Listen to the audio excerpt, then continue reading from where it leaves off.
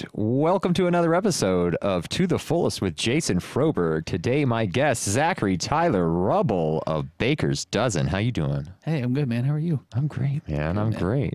Yeah, and we were talking before about, doing all kinds of good stuff for our bodies, exercise routines, meditation routines, Yes, sir. eating healthy and shit. Yeah. What are you up to for your personal routines that you've been getting on? You know what, man? I mean, I'm still currently working. I'm thankful for that. But as far as like personal routines, I'm getting back into working out, just like the basics. Kind of building that back up. Trying to eat like fruits and veggies, man. More of that. Cutting like dairy products, all that shit that's like bad for you, man. I can't do it anymore. Yeah, You know what no, I mean? it doesn't feel good either, man. No. Like, we've been also doing the vegetarian and fruits and nuts and everything like that, man. And Yeah. I feel amazing, honestly. Like, I Yeah. feel a lot lighter. Every time I eat something, there's no real digestive issue, or like I don't get bloated from smashing a bunch of red meat or Sure. like weighed down. Right. It's just like, oh yeah, I eat food and I'm still fine and I'm still moving and I'm still kicking ass, and it's like Yeah. I really like it, actually. It's just it's a new thing for us, but so far Yeah. vegetarian's really Oh, you great. tell a difference, man. Like because back then, like I could like, oh yeah, cheese, no problem, milk, blah blah blah. Let's mix the two, and I feel great. But now, like being 28, man, it's just like, fuck, Yeah. I can't, dude. Like, I have a glass of milk, and I'm just like 5 minutes in. Oh no, dude. Yeah, I don't know. It's just 28 for me has been like a growing year for me. And, Yeah. like I've learned a lot more. I don't know. I feel more mature. of course you My are. earlier 20s. You know what I mean? But It happens fast. yeah, dude, It happens does. fast.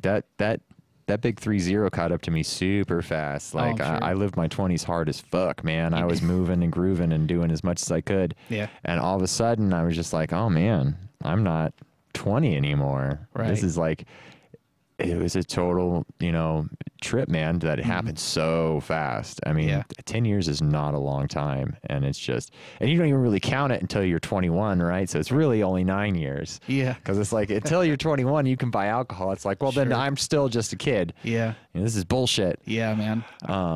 Yeah. So, I mean, enjoy the last 2 years Dude, while you got them, bro, because you're not going to be 20 for much longer. I know, dude. I'm kind of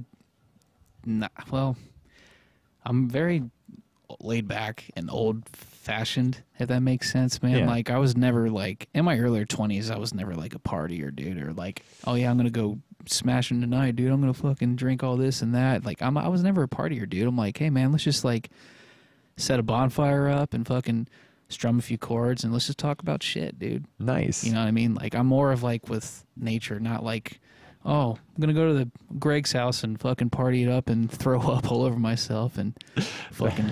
That was. I can't, man. That I was so couldn't. mean, That was bro. you, dude. Yeah, no, me and all my friends, we found alcohol real young, so we associated our happiness directly with alcohol, and we just were like, for the longest time, man.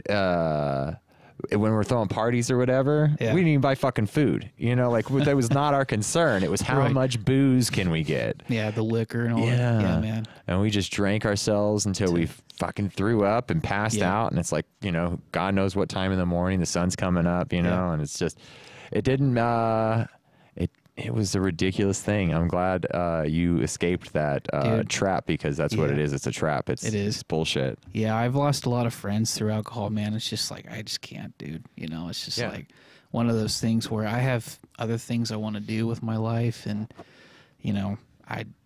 that was just not my thing, man. I mean, I think the worst I've ever been hungover was I had like 6 Irish car bombs, man. That's my first time coming out to Vegas, by the way. Oh, yeah. I went to a local bar, man, and I was just like, yeah, sure, Vegas, fucking party city. Let's go hit it up, dude.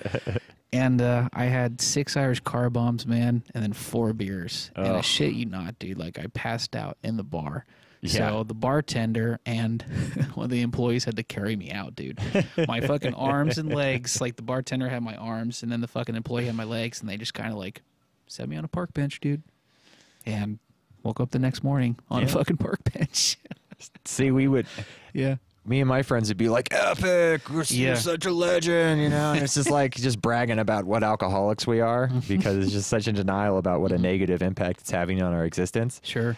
Yeah. Yeah, man. Now though, like none of us fucking drink anymore. All my buddies that we grew up just partying and smashing booze as much as we can. Even when like I quit drinking, right? Like they still have beers every once in a while, but even when they're having beers, they're not getting fucked up, you know? Like, and we're only in our mid-30s. I mean, I know plenty of people that still party through their 30s and 40s, and they never get that lesson where it's just like, there's better shit to do than just poison your liver. That's, I mean, for some people, man, that's all they do. That's what their life's about, man. You know, it's just alcohol, and it's a shame because it's like, dude, there's more to life than this, man. You know, me and my wife have next door neighbors that just constantly party, dude. And like, they're early 20s, man, and they always are inviting me and my wife over, like, hey, you guys want to smoke and drink and all that shit? I'm like, dude, honestly, no. I'm kind of like, I feel like that old grandpa. It's like, no thanks, son. But thank you, though. I appreciate the offer. I'm such an old timer, man. Yeah, dude. Yeah. Yeah, it's old soul, man. That's it, though, man. I mean, if you're drinking and partying, that's what you're doing with your day, and that's what you're doing with your tomorrow too, because you're gonna be a mess tomorrow. You're not gonna be focused. You're not gonna be getting anything really done because you're gonna be hungover as shit. Right. Yeah, it's just terrible, man. It's I don't know. There's plenty of excuses you can give yourself. People are great at rationalizing that lifestyle is totally okay. Sure. And I mean, honestly, when you're in your early 20s, fucking go get it. Just like go for it, get man. it, man. You know, or do it your whole life. Who gives a shit? You know, no one's making it out of this place alive. But especially with what's going on right now, dude. What's the future for this year, dude, or the rest of the? No, we're gonna wait till the election, and then the games will stop being played, right? Yeah. I just hope Biden doesn't. I don't know, man. It's just like these two. Neither option's good for anybody, you know. Yeah. But Mr. Dementia is like I like to call him. That's it. It's like, and what are we gonna hand the power back to the fucking evil empire? The fucking the deep state. It's like at least that the bumbling moron just pisses all those people that are stealing our tax money off. I know. At least he's just blatantly blasting every ridiculous concept he has in his head out through Twitter. Yeah. Like, it's nice to have a fucking bumbling idiot we can keep track of at least, as opposed to this dark underground, like, let's just fuck everybody as hard as we can and I'm fucking freedom. And it's just like, no, man.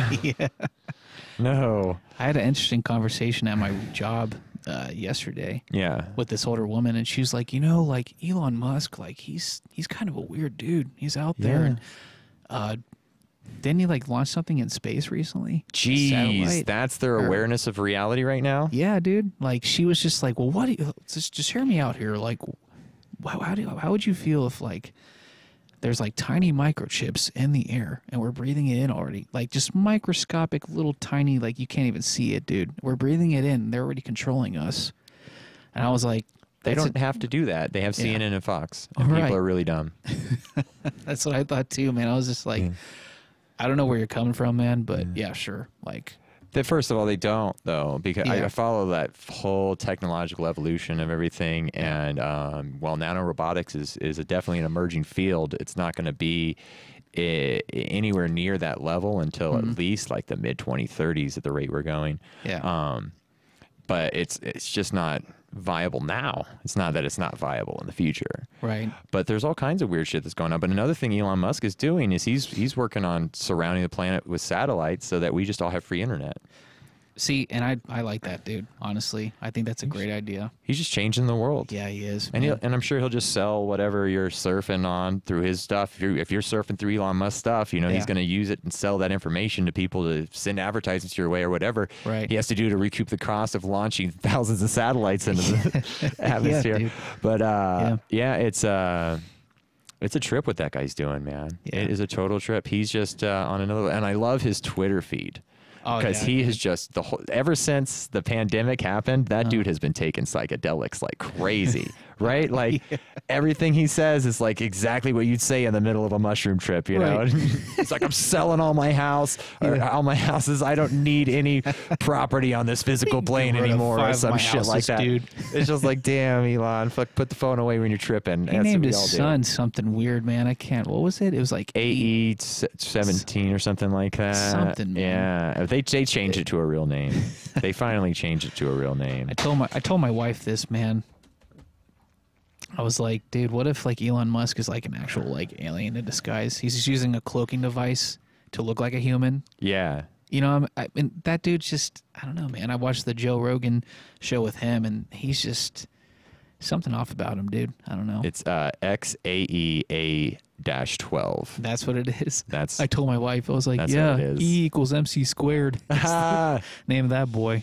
Yeah, well, when you're that far out there and that intelligent, of course you're going to seem like a complete nut job to the rest of us because you know he's got a supercomputer going on, and sure. we got outdated technology in our brain compared to his. Oh, dude, yeah. I mean, the stuff that he did coming up is insane, you know, and he was like the first person to create a digital phone book for the internet. Yeah. And then he came up with PayPal, like a way to pay for things. You know, he just took the digital phone and he came up with a game too when he was really young. Really? Yeah, he wrote a computer game when he was really young. Oh, shit. And so that led to like him being able to do the phone directory, that led to him doing PayPal. Yeah. And then with the PayPal money, I believe is how he started like Solar City and the Tesla stuff. That's fucking crazy. And then he was just, dude was broke as fuck again. And then, he eventually got he got the SpaceX stuff going too. And then everything shit the bed on him. And he sold everything he had and spent every dime he had to keep all three companies floating.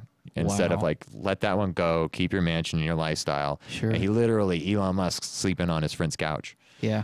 Because he's like, well, I don't give a shit about money. He's like, I'm trying to change the world. It requires sacrifice, whatever. Yeah. It doesn't matter to him. To other people, it's just like, that's so insane that you would just give up millions and millions of dollars. Right. But he could, man. He was not afraid of taking that risk, man. Yeah, it doesn't mean anything to him. Yeah. He's just like, whatever. Yeah. You know, I'm trying to better. He's not attached to the money. Yeah. Yeah. That's a problem, man. I mean, like a lot of people are just so attached to like just a piece of paper, man. Yeah. And it doesn't even matter in the end, dude. Like, it's like, yeah, like that's the problem, man. Like a lot of people are just so stressed out about money, dude, and like bills and like all that stuff. They're trying to like get ahead, you know, but you're not really living in the now. Yeah. And I know we talked about this earlier. Yeah. Well, I mean, you know, aversion and desire are the root causes of human suffering. Sure. If you're trying to get away from negative feelings or trying to collect positive feelings, those attachments to this world are what are causing all your suffering. Right. And so in the example of like what we were talking about with Elon, where he's just looking at how fucking stoked that guy is about everything, right? And he's not worried about the money or dozens of failures that are occurring in the public eye, you know, like, I mean, I watched the one where he launched a rocket, he had to blow it up because it was going off course and trying to land those rockets back on the platforms in the middle of the ocean, and how many of those fell over and exploded, and how much money just failure after failure after failure, and millions and tens of millions of dollars. Right. And it just doesn't faze that dude. He's just like, no, I'm not worried about any of those things. Right. Oh yeah, we'll dude. get there. Yeah, and nothing's gonna be perfect at first, man. You got to keep trying and trying and trying. That's the key with anything in life, dude. You know, it's just like you can't just sit down and just like expect to be like amazing at guitar or bass or like, you know, or exercising or anything like that, man. And I feel like some people just like adapt to that, like thinking it's like, oh, I can do this. Egos. Yeah, with lots of practice, you can. Yeah, you can do anything. Yeah. I accomplish anything in life, man. I fucking say that dude's got human hands, right, and a human brain just like I do. Right. I'll fucking go do that. I'll go do that. You know, maybe not right now, but I'll practice my ass off just like it took that dude. Sure. And I'll get there eventually if it means that much to me. Right. If it doesn't, whatever. Yeah.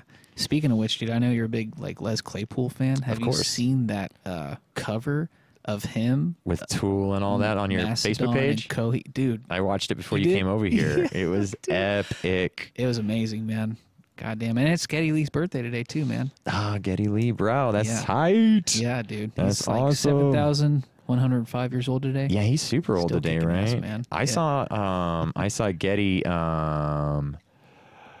play the 39th year because I know they went 40 years. I missed the 40-year one, but the one right before that one I saw him perform, and he was still killing it. Yeah, dude. He's such a good singer. And I have the documentary of them Beyond the Lighted Stage.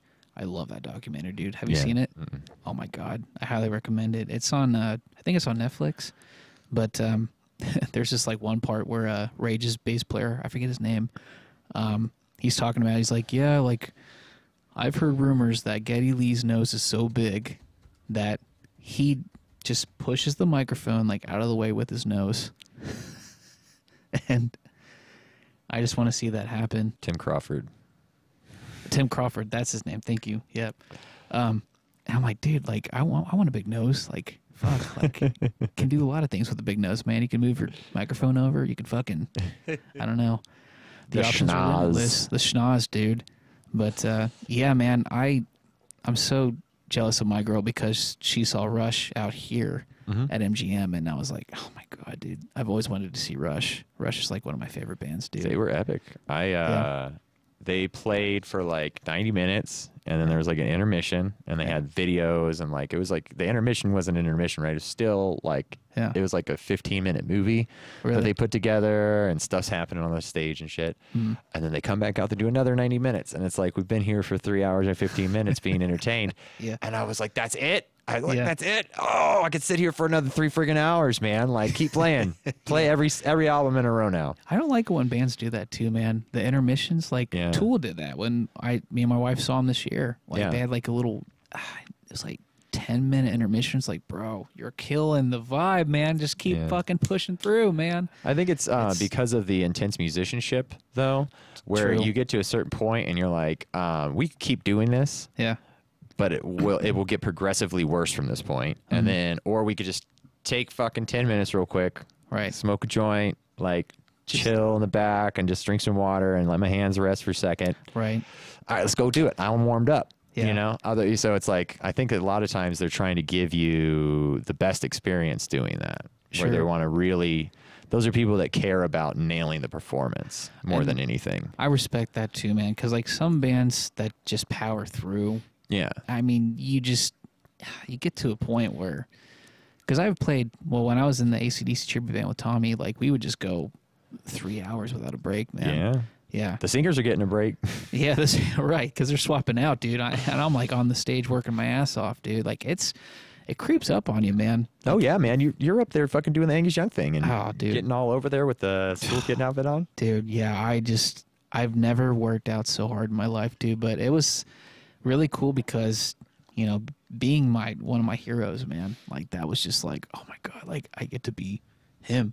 Yeah, those are jamming tunes too, so it's like you're up there having fun. Yeah, man. And was that the first time I met you too? Was that Vamped? Probably. Counts Vamped. I think you did. It was backstage, and Tommy's like, yeah, dude, this is Jason. Jason, this is Zach. I was like, oh, what's up, man? And I think you did something like weird, dude. You're like, here, Tommy, check this out.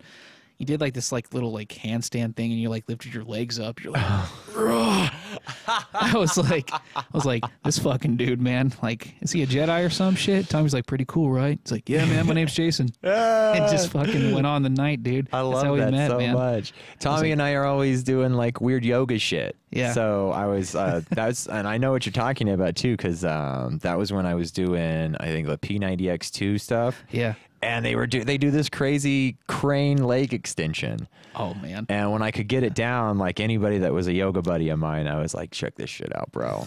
Like, and they're just like, fuck you, dude. I can't believe you could do that. Yeah. Now I have an even worse version of it, which is which I can't do all the way yet. I have to stop on each position, but it's like you go up in your fucking crane and you kick them out this way, and then you kick them out that way, which is just ridiculous. And then you bring it in, and then one leg at a time, back, and then handstand, dude. Wow. And I have to take a break in between now. Like I kick them out, and then like coming back in and getting my posture back together just kills me to the point where I have no energy to get my core extended the other direction. So it's like, child's pose in the middle of it. Damn, dude, I want to get to that point, man. It's just like I want to be able to like get both legs up in the air, dude. And I'm just like, I'm still doing push-ups, man. I'm still doing squats. Like, I'm just slowly but surely getting into that stuff, man. And but yeah, that's my goal, is to like be that flexible. Yeah, because I'm go work on it every day. Yeah, dude. But it just like traumatized me. I'm like, holy shit, this guy's a fucking ninja, dude. Like, just like both. I think he like. I don't know. You had both legs like on the right hand side. I'm like, this fucking guy. It's so hard to do. It's a lot of core strength and a lot of flexibility, and so it's fun to show off because no one's going to be able to do it that isn't practicing that. Like if I stop doing it I do my yoga like twice a week, and if I stop that ritual and, Yeah. and that practice, then I can't fucking do that. I can't do that at all. Yeah. But yeah, no, I can do it right now because I've been really good this month. And like more recently, I've been really focused and not missing days. And so shit's getting tight. Shit's really That's awesome. moving. Man. I was working on my flexibility this morning. I'm trying to go full splits both ways, which I used to be able to do the forward and backwards. Yeah. I've never been able to do. I saw that picture of Joe Rogan on Facebook recently. You seen that? No. Where what? he's spread out wide. Oh my god. And dude. yeah, here I bet I can find it. Like, he's like spread eagle, dude. Dude's Or got is- such good flexibility, and he's old. sure, he's getting up there, man. He's And like he can still just kick ass. It's as long Really? as you're doing it, man. You know, your body's not going to just shit out on you. It's when you stop. Right. You know, it's like look at Jack, old shit of Jack LaLanne, man. I mean, when he was Right. 80, he pulled 80 boats with 80 people in them behind him. Like, I dude's a fucking think beast, 80 man. kilometers or something like that, or 80. It had something to do with eights again, right? And the Jack LaLanne shit was ridiculous. Yeah. Here it is. Here it is. I'll pull it up right here. Pull a big shot of it up. Get big.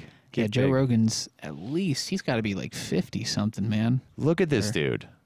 Oh my god. That is amazing. Wow. Amazing. And he's a big dude, you know, like he's Yeah. got solid muscle mass and solid flexibility. I just respect the shit out of Joe Rogan, man. That's impressive. So I was like, man, I got to get back on it.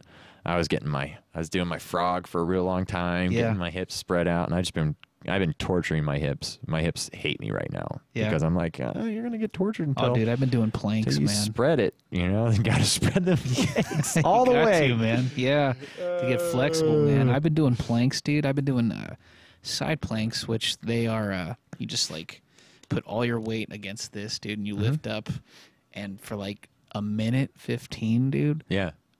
I'm like fucking shaking. I'm like.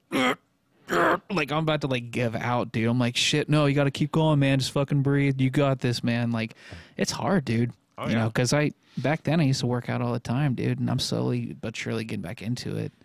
You know. Yeah, it's I'm one of just those trying to- things. Yeah, It ebbs and flows with your life. yeah, It's not a bad thing to drop off every once Sure. in a while or like beat yourself up about it. Like I try to get I'll always end up in my own head. I'm pretty good about it now, Yeah. but before I used to be more in my head about, oh, you haven't been working out as hard as you know, what the hell's wrong with you? And it's like, oh man, yeah. this life happens. Right. Shit gets in the way, and then you get back to it. And as long as you're getting back to it, that's the important thing. Yeah. You're getting back on it, man. Just be, fuck yeah, you're Yeah. awesome. Yeah, that was that kind of attitude. That's my downfall, man. It's like because back then I used to have like a lot of issues with myself, like just not really confident in some shit, like especially like with like guitar playing too, man. Because it's Yeah. just like I know I'm not the best, and Who is? I'm still right, exactly, man. But you'd be surprised, man. There's a lot of people. It's like, oh yeah, I can do this. Like I'm technical, I'm perfect. It's just like. There's always someone better. Right, exactly, man. And the way I look at it, dude, it's just like, as far as playing, like, 'cause I'm still learning, dude. Like, back then I used to be like into punk rock and early rock, like AC/DC, like just simple stuff, man. And I really think players that play with their soul have more of an effect on me. Yeah. Like when it comes out raw and just like you never know what's gonna happen. That's what strikes me, dude, as like, okay, that dude is on it versus like, oh yeah, I can play these notes like Yngwie Malmsteen, dude. Like that Yngwie dude sucks. He does, man. Have you ever seen that fucking video, man, of like his guitar collection? He's showing the dudes like, hey, check this out. It's a 1976 Strat. He's He just so fucking full of just himself. throws it against like the other Strats, dude. Yeah. Just like bangs it like, oh, I don't give a shit. Yeah. It's You like know? that attitude is so. It's so shitty, man. It's a turnoff. It's I don't like you anymore. Like Right. I heard your music and I was like, Yeah. damn, this guy's pretty legendary. Yeah. And then you like Yeah. see like 5 minutes of him just opening his fucking arrogant ass mouth, and you're like, man, It's I just don't drop know. the fucking ego, man. Yeah. And there's like millions of other players that try to be like him. It's like, dude, you're not gonna be like him, man. Just try to be yourself. Come Yeah. up with. And that was the thing with me, man. When I started getting into music and guitar players, because back then I wanted to be a drummer, man. I wanted to be a drummer. That's what I started out as too. Drums. Drums was my first instrument. Hell yeah, man. Yeah. Yeah, I saw John Bonham for the first time, dude, and I was like, I want to be that guy, dude. I loved how he played and how hard he was hitting the crap out of him, dude. Because I was an angry kid back then, like my younger days, and you know, I wanted to play everything, dude. At that point, it's like I want to play drums, I want to play bass, I want to play guitar, I want to play harmonica, I want to sing, I want to do it all, dude. And at first, I thought I was going to be a drummer for the longest time, and then when I saw AC/DC and Angus, like it was a Thunderstruck video, that's what set me off, dude. Was just like, this guy is fucking awesome. Like, energetic, wacky on stage, just wild, dude. Like, doesn't give a shit what anyone else thinks, man. And I respect that, dude, you know? Because a lot of musicians, when they perform, they take it so seriously. They just, like, their sticks in the mud, like, don't fuck up the C chord, man. Yeah. Oh, shit, I did. You know, it's just like that people think too much. Yeah, man. It's like, why are you working so hard at this to get up on stage? You know, you're like, oh, that looks like fun, right? And then you're like, oh, okay, put a band together, practice, get to the fucking show. You've been working months on this to go, that seemed like fun. I'm going to get up and have fun, and then stress yourself out the whole time. Yeah. And you forget to have fun. And it's like, you only get a 30-minute set, and guess what? It's going to feel like 3 seconds. Exactly, man. Yeah, dude. And that's like, a lot of players like tend to forget that, man. It's like, they take it so serious. Like, bro, it's fine, man. Just go up on stage, have fun, be you, you know? And, I don't know, man. It's hard. It's hard to, like, I get it, like, gain that, like, comfortability, if that's a word, and get used to, like, being around, like, other people and people seeing you play. Like, I get that, man. Stage fright was, like, really big on me, dude. Like, because in my first band I ever started, I sung and played guitar. Yeah. I was like, fuck, man. Like, I got to do 2 things at once. Don't fuck it up. And, it just takes time, man. Like, you know, it took me a while to, like, get comfortable. And I was like, okay, like, this is my place. This is what I need to do. But besides Angus, dude, my other influence was Tony Iommi. Oh. Tony Iommi was a man, dude. Wooden fingers. That's right, dude. Yep. The riff lord himself. All his fingertips on his fret hand. Yeah. Or no, right hand. Right. He left-handed. He was left-handed too, was he? Yeah. Okay, so yeah, on whichever one his fret hand was, they were all wooden fingertips. Yeah, he. Have you ever seen that? Such a trip. Yeah, dude. He on YouTube, there's like a short 45-second clip of he explains like what happened. He used to work in a machine factory. I think they all did, England. right? Yeah. Yeah. And dude, he was like, you know, just doing his job, and like I forget what he did, but. He would take like pieces of metal and just like under like a machine that would like cut it in half, I think.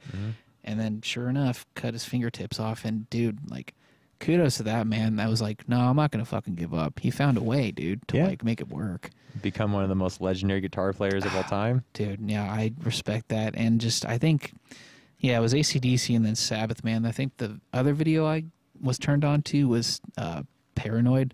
That was with the white SG with a 3 pickup, man. I was like, fucking... That's my holy grail, dude. I want that SG, man. And I looked on it online. Actually, this morning, it's like $7,000. Of course. Like, Jesus Christ, dude. Like, just get a replica ESP. That's what. Or LTD. It's not the same, bro. It's not Gibson. You got to go Gibson, bro. Yeah, pictures look the same. Yeah. But, yeah, man, I was just, honestly, like, starting off as music, I was just influenced by, like, a lot of guitar players. Yeah. You know, like it was Angus and Tony. Those were like the top 2 dudes. And then I got into funk guitar playing, man. I love that shit. I love it, dude. My mom turned me on to, so this is funny. It's like my mom turned me on to like ABBA and Bee Gees, Kool and the Gang, Casey's Sunshine Band. Some funky bands. I loved it, man. I loved it. Yeah, it's funky ass music. One of the tightest like rhythm sections ever, dude. Like they're just flawless. And then my dad turned me on. It's like, oh, you like disco? Well, check this out. Fucking metal. He put on, and I was like 7 or 8, dude. He turned on Master of Puppets, and back then, that's heavy. As a 7-year-old, yeah, dude. And I'm like listening to Master of Puppets. I'm like, I can fuck with this. Yeah, this is cool. Yeah. He's like, yeah, you think that's cool? Check this out. Pantera, vulgar display of power. Yeah. It's over. Like, it's over, dude. Once you bring Pantera into the mix, you're done. Yeah. That's best fucking metal out there, man. We were just talking about Pantera. She's like, I think Angela said something about, I mean, not everybody, every song on every album's good. And I was like, unless you're Pantera. Right. Pretty much, man. Dude, those guys don't write bad songs. No, not at all, man. And that's the craziest thing too, man, because when my dad showed me Pantera and like he had all the vulgar videos, the home videos, I think. Of course. Oh, dude. Like, I was like, I want to meet these guys one day. And sure as shit, like, I met Vinny and Rex, dude. Nice. You know, I was just like, wow, like, life is just seriously strange, dude. Like, I met some of my idols as a kid, man. You know, it's a cool feeling. But, yeah, my dad turned me onto the dark side for a while, man. Like, he got me into Pantera and then black metal stuff and death metal. Black metal's cool, man. Dude, like, Emperor. I love Emperor. Oh my god, dude! And they're supposed to play at Psycho Las Vegas this year. Oh really? But they moved it to next year, man. Have you ever been to Psycho out here? No. No. Oh, it's great, man. It's great. I went 2 years ago, and it was Sleep, High on Fire, fucking Baroness, Fu Manchu. I love all those bands, dude. Stoner rock, stoner metal. That's my kryptonite, dude. Nice. And I've been getting more and more into that recently. Yeah, I've been going to see some weird shows last year and some kick-ass shows last year. I saw Primus a bunch. That's like my favorite band, of course. So anytime Les Claypool's playing, I'm fucking there. Yeah. You know, like that's not even a question. Right. And it's just like, of course I'm going. So Primus and Slayer was pretty tight. Oh, that's right. They toured together, huh? Yeah. No Slayer shit. asked Primus. Really? They asked him directly to come on the tour with them because they like him. They play together a bunch, you know, and they're pretty cool guys, man. Like they're really nice people and easy to hang out with. So I'm sure that had a lot to do with it. Yeah. But they played, you know, they came out and did a 90-minute like Primus set. You know, it wasn't like. It was like, here's all the songs you guys probably heard from the movies we were in, you know? Right. And then it wasn't like a Primus show where you go and fucking drop and like they're going to play 3 hours of psychedelic insanity where every song is 15 minutes and you don't know what the fuck's happening. And they just play 4 songs in one? Yeah, dude. It's I don't know. Yeah, I don't know what's going on here. Man. Yeah, and I guess that's why a lot of people like hate them because they're like, I don't get this, or I think I get it and I don't like it. And it's like, that's cool, man. You know, my favorite thing people say is that, oh, they're just playing random notes and it's all janky, like dumbass kid music, and they don't know what they're doing. And I was like, well, you should learn how to play the songs. Yeah. Come back to me when you can do what they're doing and you realize the scales they're playing all their stuff in are amazing and it's all real shit. They're just, you're down here. Right. And they're way up here over your fucking head. Exactly. Just like they were for everybody else until you start like obsessing about it and learning about it because it just sounds like weird shit at first. Right. And then fucking Anthony learning the solos and like learning all the songs individually, how it works. Yeah. And you're just like, oh, that's beautiful, man. Like when he comes in, he goes, dude, I was up all night, check it out. Comes in and shows you note for note. And I just go, fucking Larry Lalonde, man. I mean, dude. Unbelievable. Yeah. That's what he came up with to Les's crazy funk bass gibberish. Yeah, I've always respected his playing too, man. It's like not a whole lot of people get it. It's like, dude, like this guy, I mean, Claypool, he's the master, dude. But like what Larry did, like, here, man, like let's add this to that. Like, just they made it work, dude. Yeah. Like they were just thinking outside the box, and Larry's just like, yeah, I'll play this, whatever. It may sound out of tune, but I'll make it fucking work, man. Oh yeah. You just find ways around it, dude. You know, and those type of guitar players too, man, I respect too, man, because I think outside the box, like, oh, you know, this might sound like shit, but it's not going to. Yeah. You know, it's just. And he was a black metal guy as well. Yeah, he was. Yeah, and but if you notice, like Primus, they might switch the drummer around. You know, they might switch from like Tim to Brain. Yeah. But they never play without Lur. Oh no. Lur is Primus, like Larry Lalonde. Mm-hmm. And I always respect that kind of behavior. Like when Rick Allen lost his arm in Def Leppard, and the band wasn't like, oh, we need to get a new drummer. They're like, oh, I guess the band's over. Right. Like, dude. It's like, we'll just all get new projects because that's not how it works. But you know, Not that it doesn't work that way, but it just ruins it. You know, when there was a classic lineup, and now there's just like two guys in the band, and it's like, oh, am I really seeing my favorite band, or is this is a glorified cover band, isn't it? Right. With the original bass player. Yeah. Great.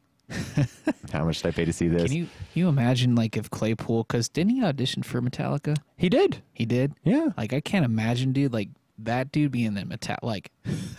I just like picture like them like in their auditioning rooms like, Les, you got any new riffs, man? Well, I'm thinking about here, check this out. What do you guys think? Thinking about calling this brown couch, you know? All right, you gotta fucking go, dude. Yeah, they're like, we can't work with this fucking guy. Yeah, dude. Like they all grew up together.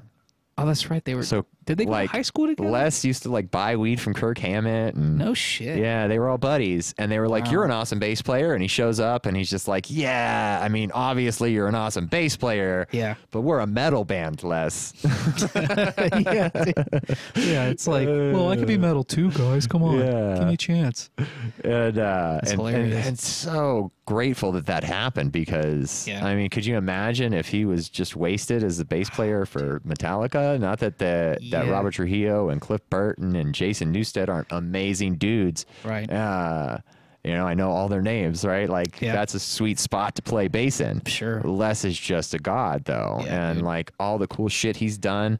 Like Duo de Twang with Tom Waits. Oh, she was amazing. Right, dude. And now he's doing the Lennon Claypool Delirium.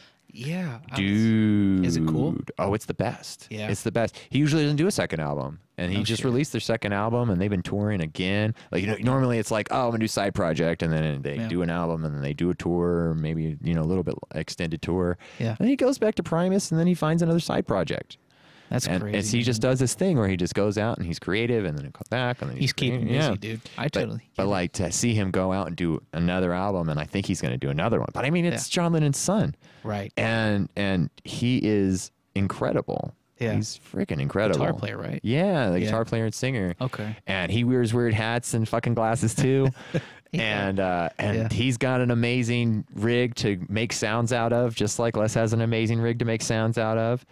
And it's an incredible experience. I think I might highly recommend. Yeah, I think I've seen like a live YouTube video of them playing, and I saw like Lennon's son, dude. He had like the weird like pilgrim hat with like Lennon's glasses, dude. I'm like, wow, dude, like this is some trippy shit, man.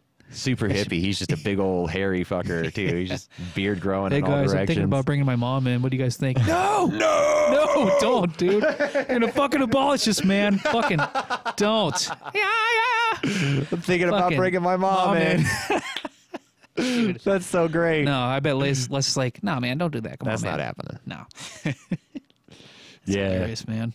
Yes, I mean, that's my musical influences. Dude, I wanted to see Primus too, man, because they were, when I worked at the Palms, I did like the special events thing. I saw Billy Idol like 3 times, dude, for free. Yeah. And Primus was coming with Wolfmother, and I think, yeah, dude, I was like, oh my God, like I got to work this show, dude, because I love Wolfmother. Yeah, it was Primus, Wolfmother, and I think The Sword, or either them or Battles, this band called Battles. Yeah. They were going to play at the Palms, and after this shit fucking happened, dude, I was like, God damn it. Yep. And they postponed it till next year. And the fucking shitty part is, man, they're not even coming here, dude. They're going to California. I'm like, motherfucker, I've always wanted to see Primus, dude. I'm going to California to see him then. Yeah, do it, man. We can road trip. Tag along with you, man. Dude, if they're touring, I go see them. I mean, what the fuck? I'm only on this planet for so long. It's my favorite band. If my favorite band's playing, you go see your favorite band. Live your life. Yeah. It's only a couple $100. Yeah, which is not bad at all, man. Yeah, by the time it's all said and done, you know, it's worth it. And I even go as far. I've been, although I've been kind of slacking because I've been to so many of them. Like I kind of skip the opener. Yeah. Which is a dick move. You should go see the opener and support the opener. They need you there more than anybody needs you there. Right. But yeah, I've been like just going. I'll like call one of my buddies that's working the show, and I'll just be like, "What time is Les coming on?" Oh no shit. Yeah.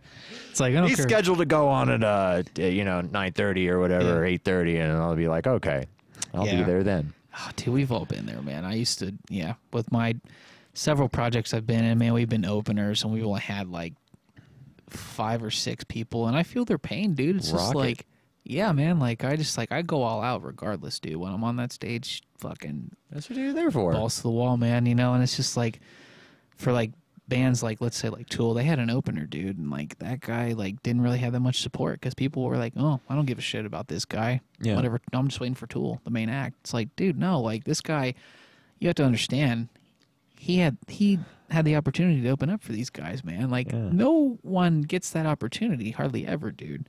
You know, yeah, there isn't Tool if no one's hanging out watching the openers. Exactly, like we were dude. literally just talking about this with Avron, right? He was saying like Tool was opening up for Green Jelly, and then like coming and doing the Green Jelly thing with them, and I didn't even know that.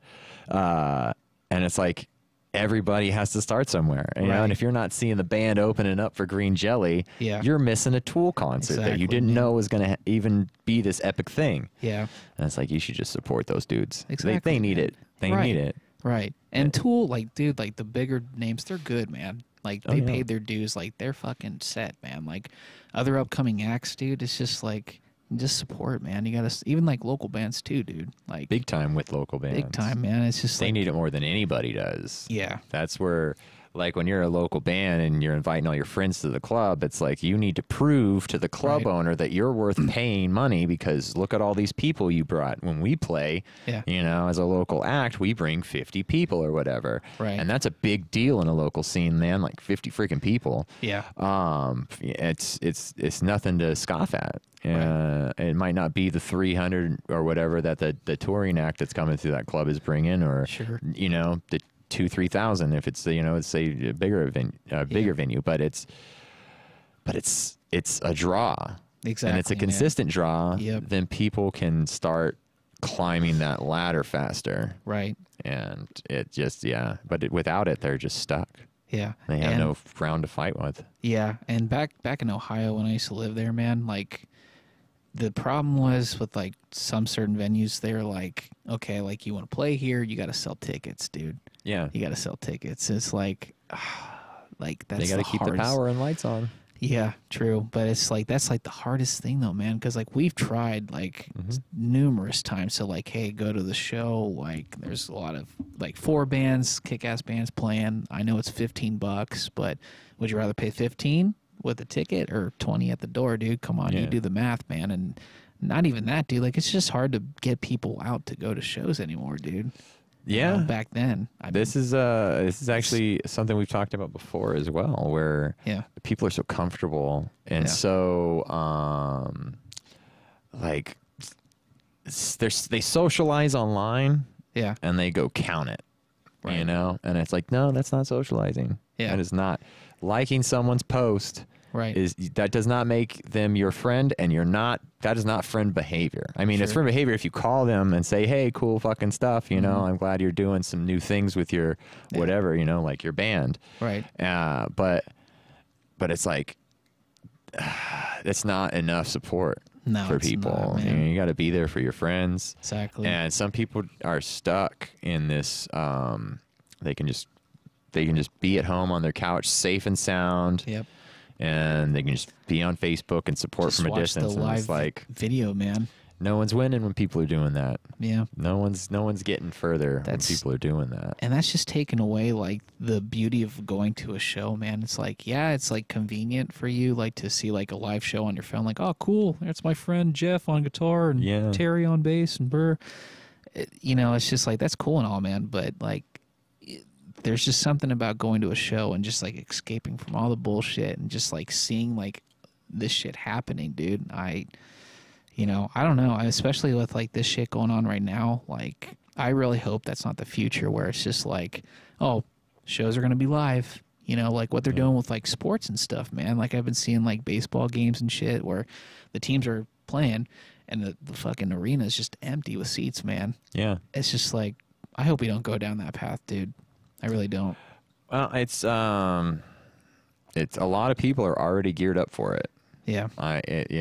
There's a lot of people geared up for it. I've been to several little streaming areas now, and they're just moving it the fuck forward. No one's making any money.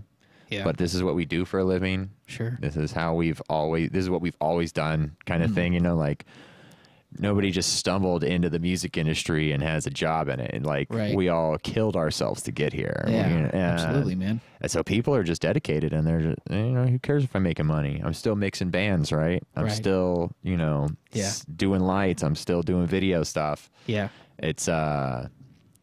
It's important to them, and it's important in general to us. Like, arts are everything, man. Exactly, man. What is this world without the arts? And what's the purpose of being here without being creative and coming up with infinite possibilities of artistic expression on this, in this physical world? If there was no art or entertainment, man, I don't know if I would be here.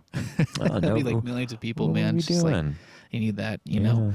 But yeah, dude, it's just like, it's a weird time for sure, and technology is advanced super quick, man. It's gonna get faster. Yeah. And like studios are like going out of business, and like it's a shame, dude, because like I loved like going to recording studios. I've been to like numerous ones, like one in Ohio, especially John Curley. He's the bass player for the African Wigs.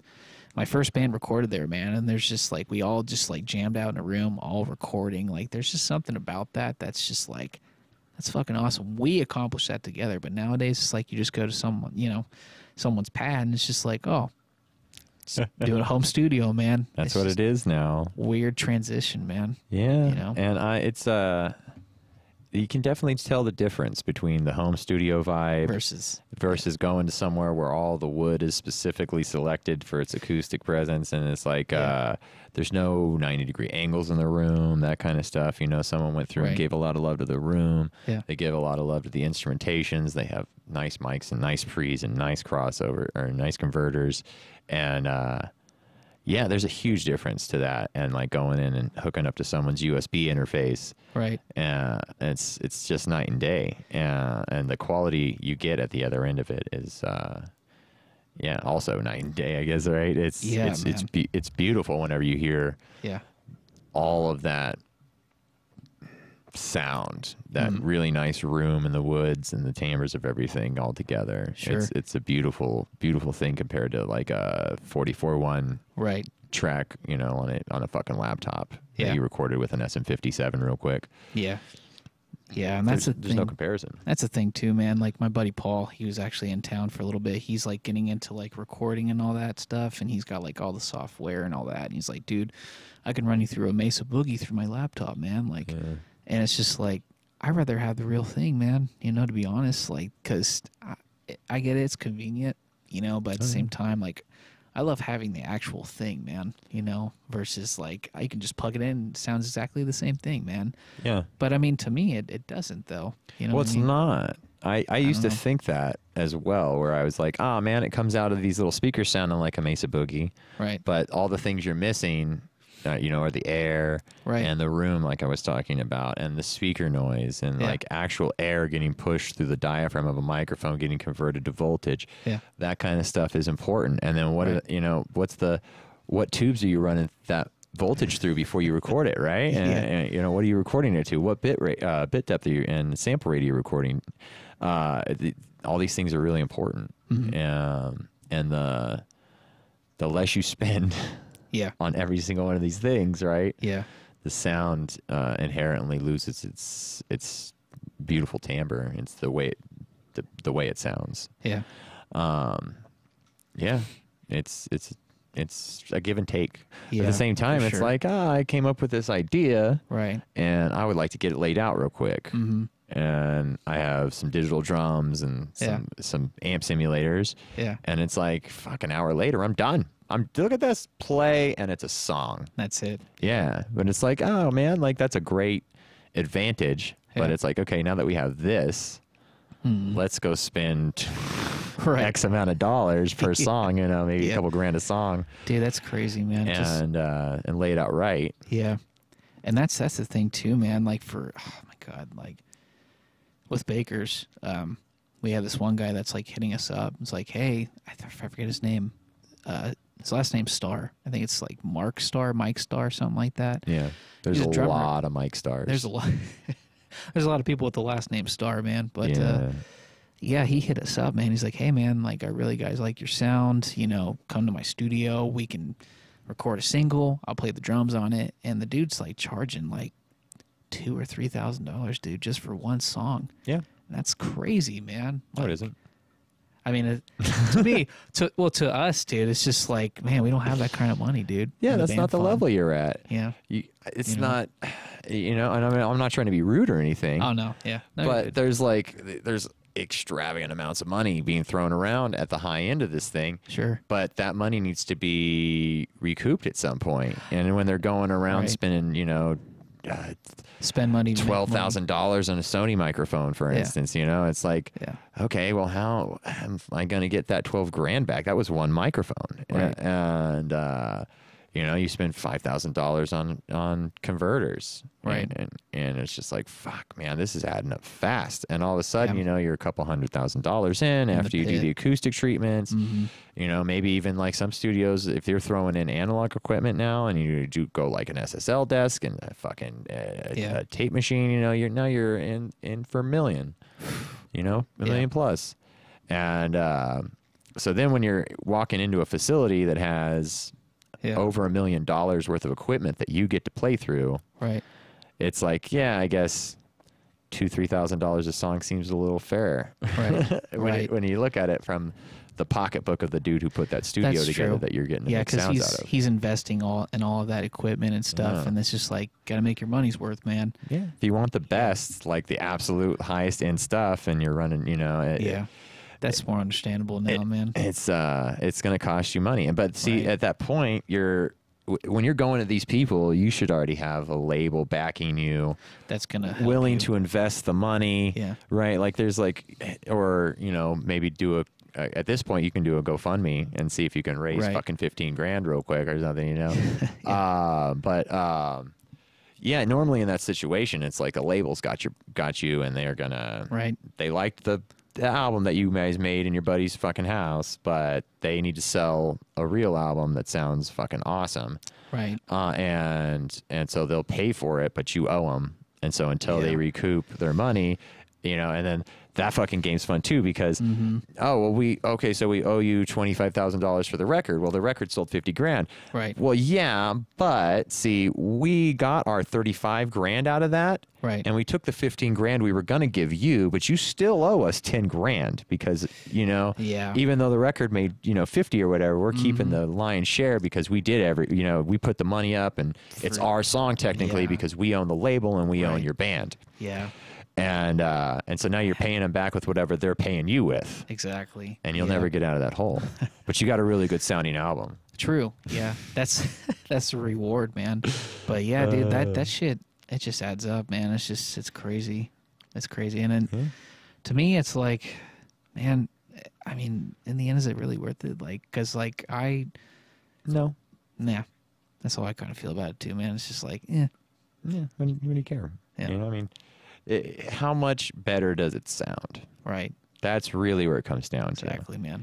And it's definitely like nice to appreciate great sound. Yeah. But at the same time, a band is a business. Exactly. And a lot of people lose sight of that. That this is a fucking business money game that you're playing. Right. And every dollar you put into the band needs to go back to your pocket twice. Yeah. Or what the fuck are you putting it in there for? Exactly. Is this an investment or not? Yeah. And am I investing in my happiness, or is this really going to be like a band and we're going to make money and we're going to play for money? Right. And that's the thing too with me, man. I was never about the money. And I've been in several projects where it's always that one guy, dude, that's like, oh, well, how much are we getting paid? Yeah. And this is my songs. Like, I own all these songs. I do this and that. Give me all the profit. I'll leave you guys a couple dollars, whatever, but majority of the profit's going to me. I hate that kind of shit, man. And I've been in several projects where it's just like, dude, this is not, like, we're a band, man. You got to split it, dude. You can't just take all the profit, man. It just depends. How it works. It depends on who it is, right? Like, we had Killfeather on. Yeah. And he does all the music. He writes everything. He records most of it, and he gets players. Right. And in that scenario, he's just like, no, this shit's mine. You get $50 a night. You get $50 a night. You get $50 a night. Learn these fucking songs. Yeah. I'm not sharing the royalties or nothing. This is my album. kind of deal. But then but he wrote everything, right? That's his, right? If you're in a band and you guys are hanging around, you know, the 5 of you jamming and you're like, oh, that's a fucking tune. And you write an album that way and everybody's like, then it's just like split it evenly. Right. Nobody gets a lion's share of any of that shit. Yeah. And like anytime I'm doing that, anytime I'm in a collaborative project now, that's the deal. Right. It's either split evenly or I'm fucking out of here. Yeah. Yeah, and because I'm not going to waste my time if I'm not going to get paid. Sure, man. No, it's but because I mean, not playing someone else's music. Right. If it's my music, it's a different story. Exactly, man. Yeah.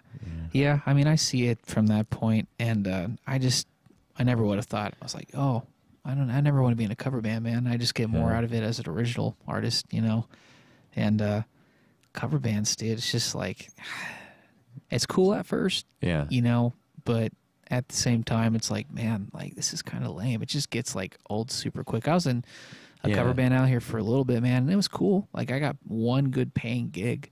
Nice. That was it, man. That was like $500 just for me. Oh, wow. Yeah, I had a private gig. It was at the Flamingo, some private party. There was like a bunch of like celebrities there and shit, and it was just like, oh, it's kind of cool. But towards the end of the day, it's like, I'm not getting recognized for like my own shit. Like, I'm getting recognized to play like, oh, you're that dude that played that Skinner song, weren't you? Yeah. Sweet Home Alabama. Yep. You shredded. And I just can't do it, man. I don't want to be known as that guy that plays Eric Clapton fucking cocaine shit. You know what I mean? Yeah, like, totally. I don't know. It's just, I feel like some people just get wrapped up in that. It's like, yep, there's nothing wrong with that. No, not at all. Especially if you're getting paid $500 a gig. That's once in a lifetime, man. No, yeah, it's not. That's absolutely not once in a lifetime, sir. You're just not asking for it. Yeah. You're just not asking for it. That's a lesson I learned the hard way, which is you just fucking tell people that, no, this band's $2,500. Right. And they go, oh, okay. Yeah. Don't even flinch about it. Right. When you walk up and go, can we please get $50 each? Pretty please, maybe some drinks. They go, I'll think about it. Yeah. You know, but talking with the guys. They still have this. They still have $5,000 for the band. Right. By the way, you know what I mean? Yeah. That's what you're dealing with, right? They're throwing a party, and they got $5,000 to put a band on, and they're gonna try to get a band for $2,000 and put $3,000 in their pocket, and you can walk up and say, we're $5,000. Oh shit! You know what I mean? Yep. It's just like everybody's got a game going on. Yeah. And until you're really hustling pushing people's buttons and going, where's your money? Let me see how much you got. I'm not that type of guy, man. It's Yeah, just like, we're playing a gig. Cool, man. See, exactly. Like, and you'll never make fucking money doing that. I know, man. When I was pushing the fucking Cracker Man thing, I was a dick about it. I was a fucking dick about it, you know? And I was like, no, man. I mean, I was only asking, we were an original band, bringing like 50 people a night, but I was like, $500. Yeah. And everyone's like, well, we'll give you drink tickets. We go, nobody drinks, and call me when you got $500. Click. Yeah. And they go, fuck. And they call me back, and they go, all right, I'll give you $500. You guys are on TV. Yeah. And it's like, yeah, bitch, I know you got money. But they want to fuck you. Yeah, because so many bands, so many musicians don't have the confidence to stand up for themselves and negotiate a fair price. Yeah. And so they just get used to lowballing everybody and expect everybody to take the lowball. Yeah. Because everybody else doesn't have the balls to stand up for themselves. Right. And you gotta really tell people to fuck themselves pretty hard, because you just go, that's not the game I'm playing. Yeah. And but you gotta have confidence in it as well, and you gotta bring the people. True. And you gotta bring you show up. Yeah. But no, so many people are fucking that up. That's they weakness. Play for free. Yeah. Don't ever play for free. Right. Why would you play for free? No. See, like that's for me, dude. Like, if it's not payment, like money, like at least like free drinks or something, man. Let's get something out of it. Like, you know what I mean? But like with Bakers, like we done several gigs where it's like we didn't get anything, man. You know, it's just like, why do we even fucking do that in the first place? You know? Yeah. But yeah, that's the thing with me, man. It's just like, I need more confidence in myself, dude. I beat myself up a lot, you know, and it sucks because like I want to be that fucking guy. It's like, no, we're playing for fucking 500 a man. Yeah. It's either that or nothing. Fake it till you make it. Just be that guy. Yeah. And be willing to walk away. To actually win in negotiations, you got to be willing to walk away from the table. Yeah. If you're not 100% down to walk away, and you're not projecting that confidence that I'm fucking out of here. I mean, I don't even know what I'm still doing here talking to you. You're wasting my fucking time. I got $500 just down the street waiting for me. They'll fucking pay me. Yeah. They'll fucking pay me. Yeah. I'm out of here, you know? Yeah. And they're like, whoa, whoa, whoa, whoa, whoa. Okay, I was just trying to save some money. Hang on, don't go anywhere. Yeah. And it's like, there you go. You know, you win the fucking negotiation that way. Yeah. But unless you're willing to walk away, you're never going to win a single negotiation you fucking ever get into. No. And you have to walk away. You have to go, I don't need that. I don't need anything at all at this point. Mm-hmm. Yeah, it's a double-edged sword, man. I mean, it's like you will play less shows. That's true. Yeah. I won't name the venue, but there's been a couple times where this venue that we've played at hasn't paid us like 3 or 4 times. I'm like, what the fuck are we doing, man? Like, are we just like... Yeah, don't play there ever again. Yeah, and I told the dudes this. I'm like, dude, like, never. Let's just stop. Like, I get it. Like, some bands want us to play with them, but dude, sometimes you got to say no, man. You know? And I don't know. You just learn from it, man. Yeah. That's it's hard. It's hard booking your band, and it's hard asking people for money. I get that, but you have to. Yeah. You just can't fuck because what you're doing is you're setting a precedent for everybody else too, right? Yeah. As a musician going around playing all these gigs for free, now everybody expects it for free. Yeah. Well, I can get such and such band. They come here every Friday. Yeah. They never ask me for money. Right. Bands just get so used to for it, them. Man. Yeah. You know. But I'm asking for money. Right. Right. This is my profession, man. Like, I gotta. This is what I'm good at, dude. You know, and I don't know. That's just the. That's the sad part, man. Just people just get so used to like, oh, we're not getting paid. I'm just gonna play like for an hour. You know, it's just like, no, man. Like, it's not just an hour, by the way. It's like 2 hours or like whatever, man. It's like you got packing your shit up and then driving to the gig and then waiting around for everybody else and then sound checking and then okay, now it's like even if you get a sound check, but then you're like you're fucking hanging out all night basically. You tear all your shit down, load it in the truck. I mean, you know, what time did you pack your stuff up? What time are you out of the club? Right. And that's how long it actually is. Yeah. You know, say you pack your stuff up at 6 p.m. at the latest. Right. And I'd be packed the fucking day before, but, you know, and you're leaving your house and then you get home at like midnight. I mean, you just work 6 hours. Yeah. Where the fuck is your compensation for that? Right. You know, the bar made money. Yeah. They sold drinks. Yeah. They sold tickets. Mm-hmm. You know, they're opening their establishment and profiting because you're there playing. Right.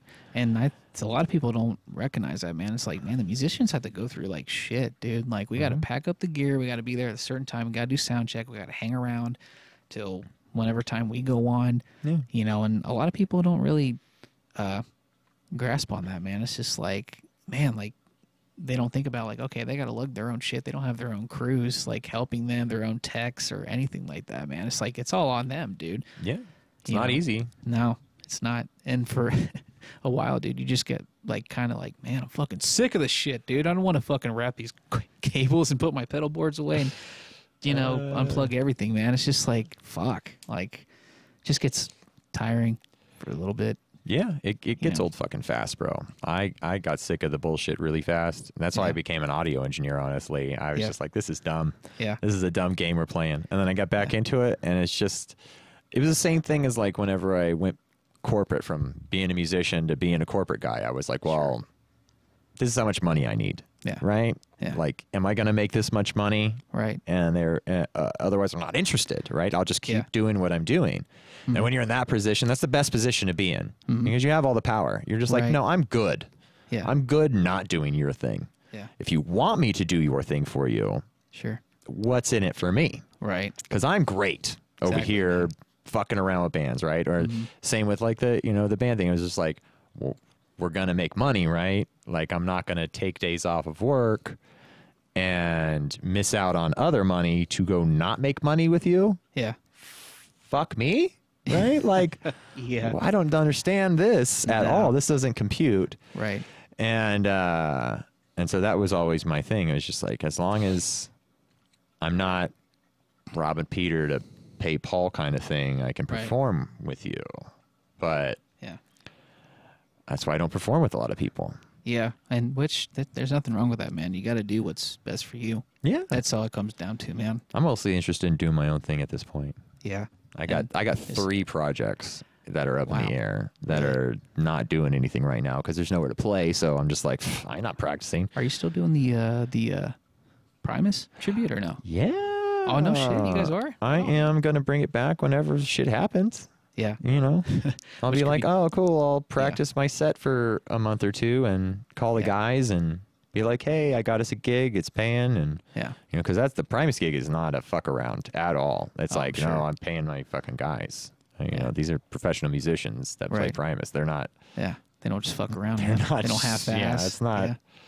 It's not like that. This isn't just a for fun thing. For me, it is fun. It is fun, but it's more like let me see if I can do this. Right? It's a challenge. It's a huge challenge because that's way higher level bass playing and singing than I should be playing at, honestly, especially for how much I practice, which is like not a lot at all. Yeah.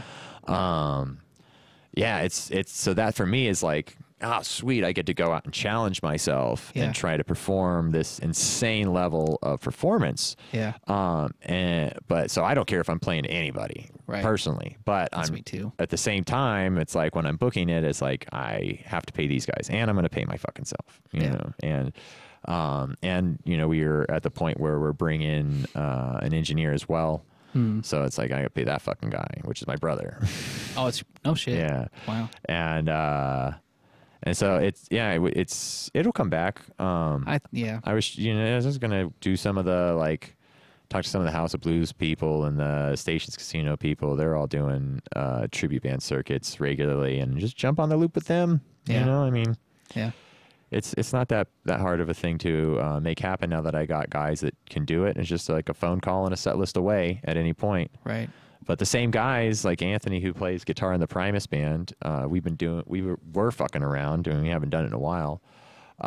We were messing around with a band where it was completely open genre, open-ended on everything. Yeah. And it was just jam band stuff where we would get together with Michael Masonette and just like he'd start a beat and Anthony and I'd start jamming and we just groove. Anthony and I learned how to play together. So we've always just been able to instantly play, and Mike clicks with both of us. That's awesome. So we do a live jam for 90 minutes.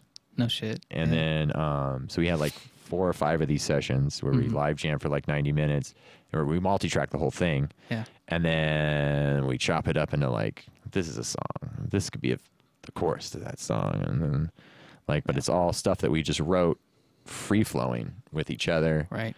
And then we can polish it up and totally twist it into whatever we want to twist it into. But it's at that point, no one person can say, oh, I wrote that. Yeah. No, we all wrote it. We were all in the same room when it got written, jamming. Right. You know, so. Yeah, man. And no one's, and the other thing I like about it is there's no conflict. It's that's cool. You know, because Anthony and I will be swapping vocals and whatever was required kind of thing. And so it's if you want to play it, I'll play it.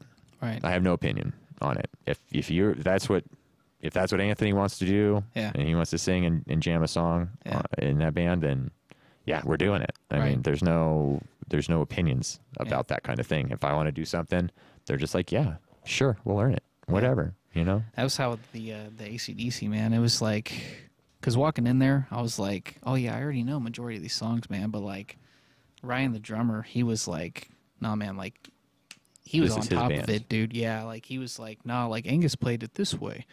I had to learn lick for lick, dude. Just perfection, dude. Cause it's not, you can't do it your own, man. Yeah. You gotta play it how exactly it is, man.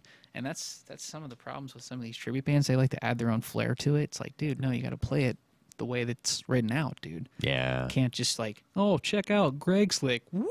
Tap. You know, it's no, man, Angus didn't tap for, come on, bro. You got to play it how it's written, dude. Yeah, so that was what was happening with the Primus band. I had 2 guitar players before that were fantastic guitar players. Yeah. And they were they were just learning the key riffs and then soloing, because it's fuck, man, we're playing 90 minutes of Primus. It's a lot to learn those guitar solos and learn all these intricate lead parts and stuff. Yeah. I was like, yeah, that's cool. I mean, yeah, you're jamming with me and I'm having fun. It's fucking great. And, you know, it's not like what they were doing sounded bad or anything. It sounded awesome. They were great guitar players. But then after we cycled into Anthony and he learned every note for note, I was like, oh, damn, that tied it all together real nice. Like it made all the difference in the world from being, you know, having fun jamming Primus band to a well-oiled machine fucking pumping these songs out polished like they're supposed to sound.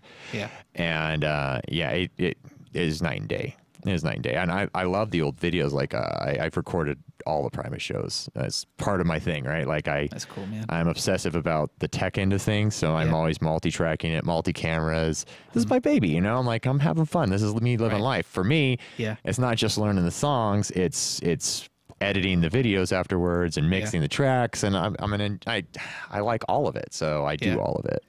And that's cool too, man. I mean, you get to be your idol too, man, which is great too, man. I mean, it's like dude, kudos to you, man. Like, cause being Les Claypool, like, I can't imagine just like learning those crazy parts and singing at the same time, dude. It's hard. I'm sure, man. And I like that though. That's the challenges, man. With Angus, dude, like, it was like second nature to me because like that was my beginning, dude. That was like learning all the AC/DC shit. It's just like 3 chords and then but people are like, oh, it's easy. It's ACD, you know, it's easy shit. It's like, dude, no, it's not. Once you like dig deeper into like their parts, it's some technical shit, man.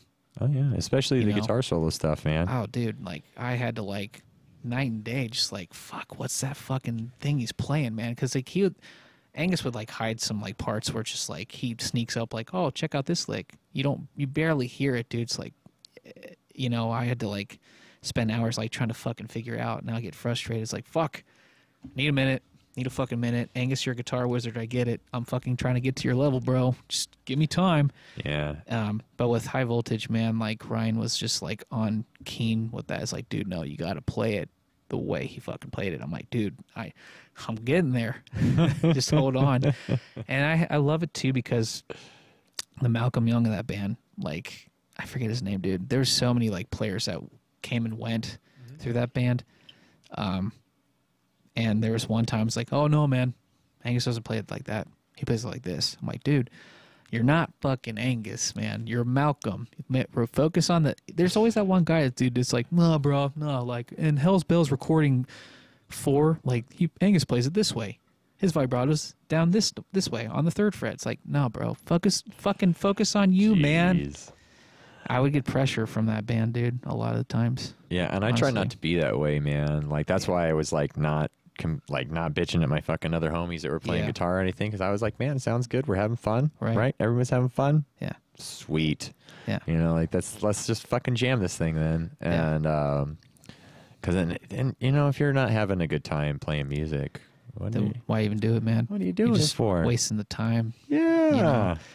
You know, I started this whole thing because it looked like a good time. I saw people on stage fucking jamming, and I was like, that looks awesome. I want to do that. And so, yeah, if it turns into anything that, like, starts getting negative or going downhill, and it's just like, I'm off this fucking ugly, train. Man. Yeah, I've been here before. Yeah. Fucking out of here, man. Yeah. You know, because it's like, it's not worth it. It's not worth it to go into that fucking downward spiral that eventually is going to happen. Yeah. You know, it's always happened to fucking every band I've been in. Yeah. Yeah. Besides the Primus thing, because there's no pressure on the Primus thing. Right, because you're, yeah. Yeah. I won't do it. I won't do it. And I call the guys and I say, what songs do you want to play? A lot of times they go, I don't give a fuck.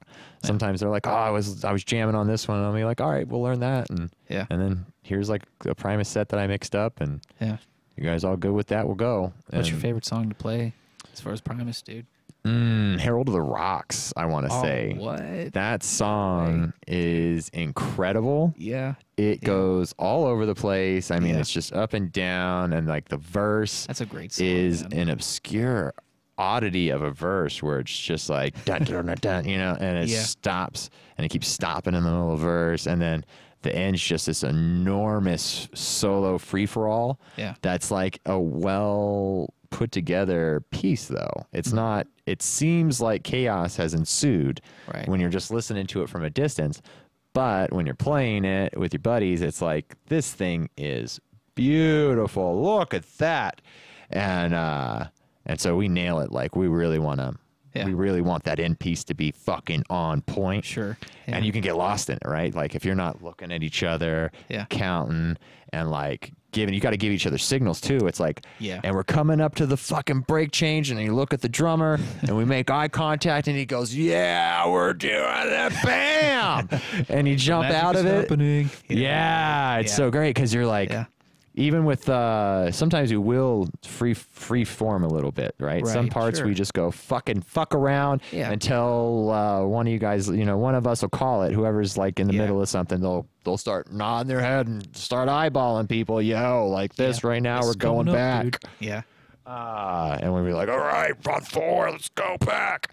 That shit's, so Harold's a great song for that kind of stuff. Or like Southbound Pachyderm, also a great song for that, because it's just, you can dive in and out of Southbound into other stuff, and then you can also just cruise. You can play the song, like they play it for 12 minutes usually when they play Southbound Pachyderm. And I think on that record, it's like a 6-7 minute song or something. It's like really long song anyways. Yeah, stuff like that, though. Like, because you get lost in those moments, and that's what I really love. And, like, I'm firing on all cylinders. I'm just trying to fucking keep up with Les's insane solos that he's doing. Yeah. And maybe singing some crazy parts. Yeah. And, like, we're all just... Yeah, Harold. I over-explained that way too much. Man. No, that's cool, man. Yeah. No, I love long format this kind of podcast, stuff, right? So I can talk as enough. That's why I like doing it. I like to talk, obviously. What kind of bass does Les play, dude? He plays Carl Thompson's. Oh shit, that's right. Yeah, yeah. I'll pull up a picture of him for the people at home. Carl Thompson basses are amazing. They are like $10,000-$15,000 an instrument. That's why I don't have one. Yeah. But they're considered by a lot of people to be, wow, some of the nicest basses out there. They're all custom made. They're all handmade. Let's see here. Let's look up some 6-strings. Definitely some Les Claypool stuff in there. Yeah, see, look at that gorgeous stuff. Gorgeous stuff. What do we got? See, they're all handmade. See, I love stuff like this. Yeah. There's multiple kinds of wood. Oh, that's beautiful, dude. Look at that. So this is the kind of stuff Les plays. Wow, this is all 2020 stuff like that. It has per month. Carl Thompson. It's beautiful, and he plays through Ampeg. Nice. He uses line 6 pedals. Oh, of course. Yeah. And then he does the blue steel strings. Yeah. I have the whole list. I was actually having a company make a bass for me, but that costs money and things, right? Oh, the customization, the type of pickups you want, the type of wood, that shit just adds up, man. I was like, I want to just design like a Carl Thompson bass with one of these other companies that can make it for like a quarter the price with the same wood. Yeah. Maybe. Yeah. Maybe. I think that's the way to go too, man, because like Tommy told me about this. There's these like do-it-yourself guitar kits, bass kits, all this shit, man. And I'm like, dude, like, it's kind of cool, man. Like, I kind of want to get into that, just like create my own acts, dude. Just like what's like, because that shit, man. I mean, kudos to people that do that type of shit, man. Yeah, it's just a lot of knowledge of like, okay, this goes this wire goes into that wire. It's like I could never. Sure, you could. Yeah, you absolutely could. Yeah. Confidence, like I was saying earlier, man. Yeah, dude. You have a human brain and human hands, just like that fucking guy does. Right. All you got to do is commit time and effort, and you can do anything you want in this fucking life, man. Yeah. There's no stopping you from doing anything any other human does. Yeah. And they just practiced a lot. Yeah. They did it a lot. That's why they're good at it. Like I'm sure Carl Thompson's been building basses for like 40 years. Yeah. After 4 decades of doing the same thing, you get kind of good at it. Right. But standing there and you've been doing it for 10 days, and you're like, fuck, I'm not as good as this guy that's been doing it for 10 years. And it's like, no shit. Right. Why would you be? That would be a shame to the guy that's been trying for 10 years, right? That you all of a sudden get to do it in 10 days. It's not how it fucking works. No. It's not how reality works, but you can get there. Right. But it's going to take you 10 years too. Yeah. Because you're stuck in the same human body that guy was in. Yeah, that's the thing with people too, man. It's like, that's the downfall of people, they just don't want to put the time into like practicing to get to that level as like all these pros and all that shit, man. People it always wanna, seems so out of reach. Yeah, and it's like it's not like you said, man. It's not, Nothing is. Yeah, nothing is, unless you're trying to set world records. Right. And even that's not out of reach, man. No. That's not out of reach. Yeah. Like I want to, like we're doing some dumb shit, and that's actually one of the stupid things I want to try to do is maybe break some dumbass world records just to be like, I mean, I practiced for like a month. Yeah. I don't know what I'm going to do. It's dumb ideas. Like there's so many, there's like, I watched a dumbass show where a guy was like, just joking, and his bodyguard fucking smashed 3 bananas in 60 seconds. And it was like the record was 2.5. Yeah. You got a world record. Yeah. Like, because it's hard to eat that many. It's hard to eat bananas and like get them down. Yeah. So like, you're like 3. I could eat more than that. You start chewing on the first one. You're like, fuck, has it been 25 seconds? Or yeah, you just got you got to shove that whole thing in, man. Yeah. Dude, it's harder than it looks. Oh, dude, there's this one guy, I think, what's his name? Oh, he's known as the LA Beast, bro. Oh, yeah? On YouTube. Check this guy out, man. He does some of the grossest shit with food, man. It's like, there's this one video, I think he drank like a whole fucking, it's like 3 or 4 gallons of just straight up lime juice, dude. Yeah, just like, he had like over 150 limes and fucking squeezed like all this juice and like just fucking, it's disgusting, man. He did like 100 raw eggs challenge. 100 raw eggs? Yeah, dude. That's so gross. He just puked all over everybody? Yeah. Of course. He even said like in the beginning of the video, man, it's like, warning, vomiting might occur. Just so you know. Yeah. If you're eating like that, you're going to puke. I'm going to chug a gallon of milk. I might throw up. Yeah, dude. You're puking everywhere. Yeah, I don't know. He just challenges himself, man. It's just like, but dude, you're just putting all this like garbage into your body, man. You're not gonna last long, dude. Like, right? Yeah, but you gotta throw that shit up afterwards. Like all these people that do what's the fucking guy that goes around and eats all those crazy dishes, the big ass fucking meals. Oh, he's got to puke that shit up. I hear like he can't just eat like that over and over and over again. Be settled like they have a season to shoot. You know what I mean? It's not like he can do one every couple weeks and let his body recover from that style of eating. It's like, no, if he kept doing that and they shot a season and, 20 episodes or whatever for a month, he's just like every day he's fucking putting that dude's dying, man. Oh, dude, There's slowly no way. but surely. Yeah. He's fucked. Yeah. So, yeah, I mean, what happens off camera is equally important, I guess. Right. But fucking, and speaking about eating, what have you been putting in your body? Because I know we were talking about wanting to talk about workout foods and healthy foods. And sure, man. Yeah, I'm actually getting into, I really love Greek yogurt, dude. I do too. I just had a bunch yesterday. Chobani Greek yogurt. I think it's vanilla. Yeah. That shit's my jam. And then there's this stuff called Greek Gods. Dude, honey flavored yogurt, dude. Well, it's fucking with walnuts, bro, and blueberries. Yeah. Forget it, dude. Like, I've been getting into like more of that, just like hard-boiled eggs. I love hard-boiled eggs. Dude, me too. I do like, how many do you do? Like usually like, I'll do like a half a dozen. And then, yeah. Well, I mean, just when I'm making or whatever, I make half a dozen and throw a couple in my ramen for dinner that night and start smashing them through the day. There you go.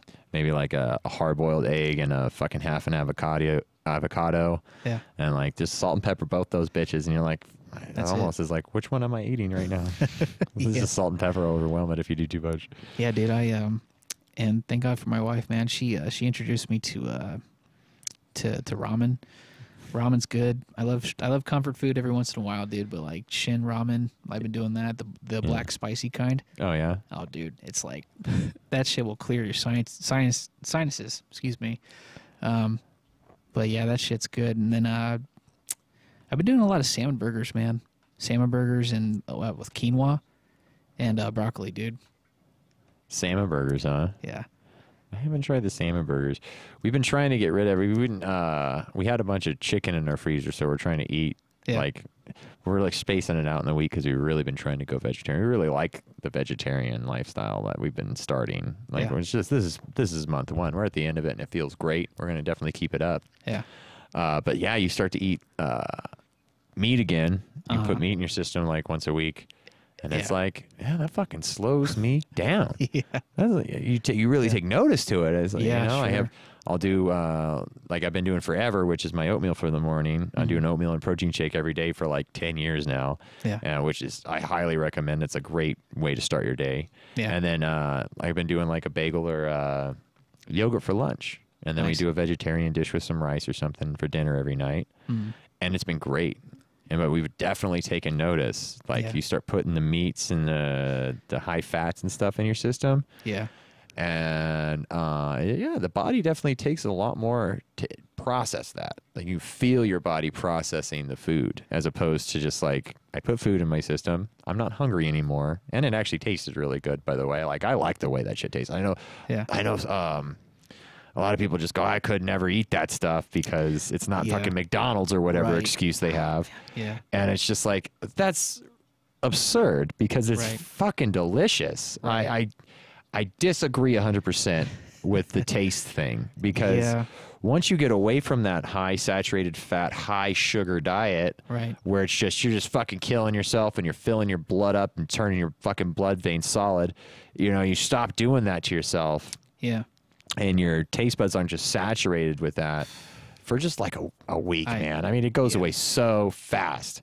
Yeah. And you start really liking that. I really love my yogurt's I fucking love yogurt. I had raspberries and strawberries and granola. Nice. Yesterday, all mixed into big it, old fucking thing of yogurt. I do it separate so I can like get the yogurt and scoop it up and just put it all on top, and then it's basically just going in for the fruit with some yogurt attached to it, you know. And that's such a good feeling too, man. A lot of people just get so used to like shitty eating habits, man. You know, and it's just like, just try this out for once, and you, like we talked about earlier, you feel a difference, a world of difference, dude. So much better. You know, and like these foods, like they're not as filling and not as like satisfying. You don't need to be filled. Exactly. That's the thing, man. Yeah. Yeah. That's the worst, man. Just like eating like comfort food all the time. It's just like, I don't want to fucking do anything, man. I'm just bloated. Yeah. You know, just you're stuck. All that sugar.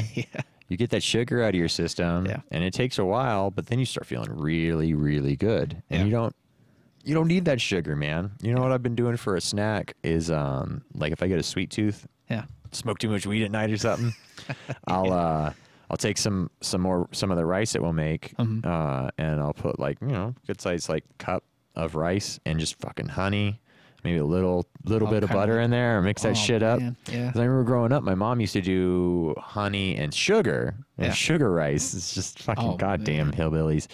And so I was like, well, instead of putting sugar in my food, I can do honey, which is a nice natural sweetener. It's delicious, by the way. Like I like it. It's not even like, oh, I guess that'll satisfy my sweet tooth. Right. But now it's like, honey and rice.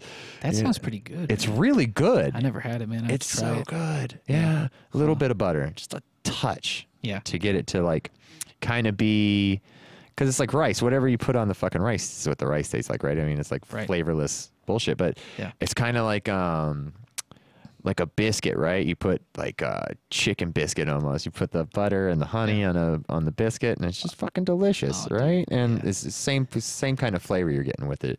Yeah. With the rice, with the honey, and a little bit of butter. See, I back in Ohio, dude, when I used to live with my grandparents, my mom, my grandfather would always like he would always need a biscuit with applesauce in the middle, dude. That sounds good. And I tried it, man. I don't know what it is, man. Like applesauce, just I can't. I was like, I'm not a fan of the applesauce either. Yeah, man. It's just like mush, like, and between biscuits, like, dude, biscuits for me, like, I need it like with like a little bit of butter, you know, maybe some cinnamon, and I'm good, man. I'm good. But like applesauce, nah, dude, no. It's just straight up mush. It's like, fucking get out of here. You know, but I like my apples crispy. Yeah, me too, man.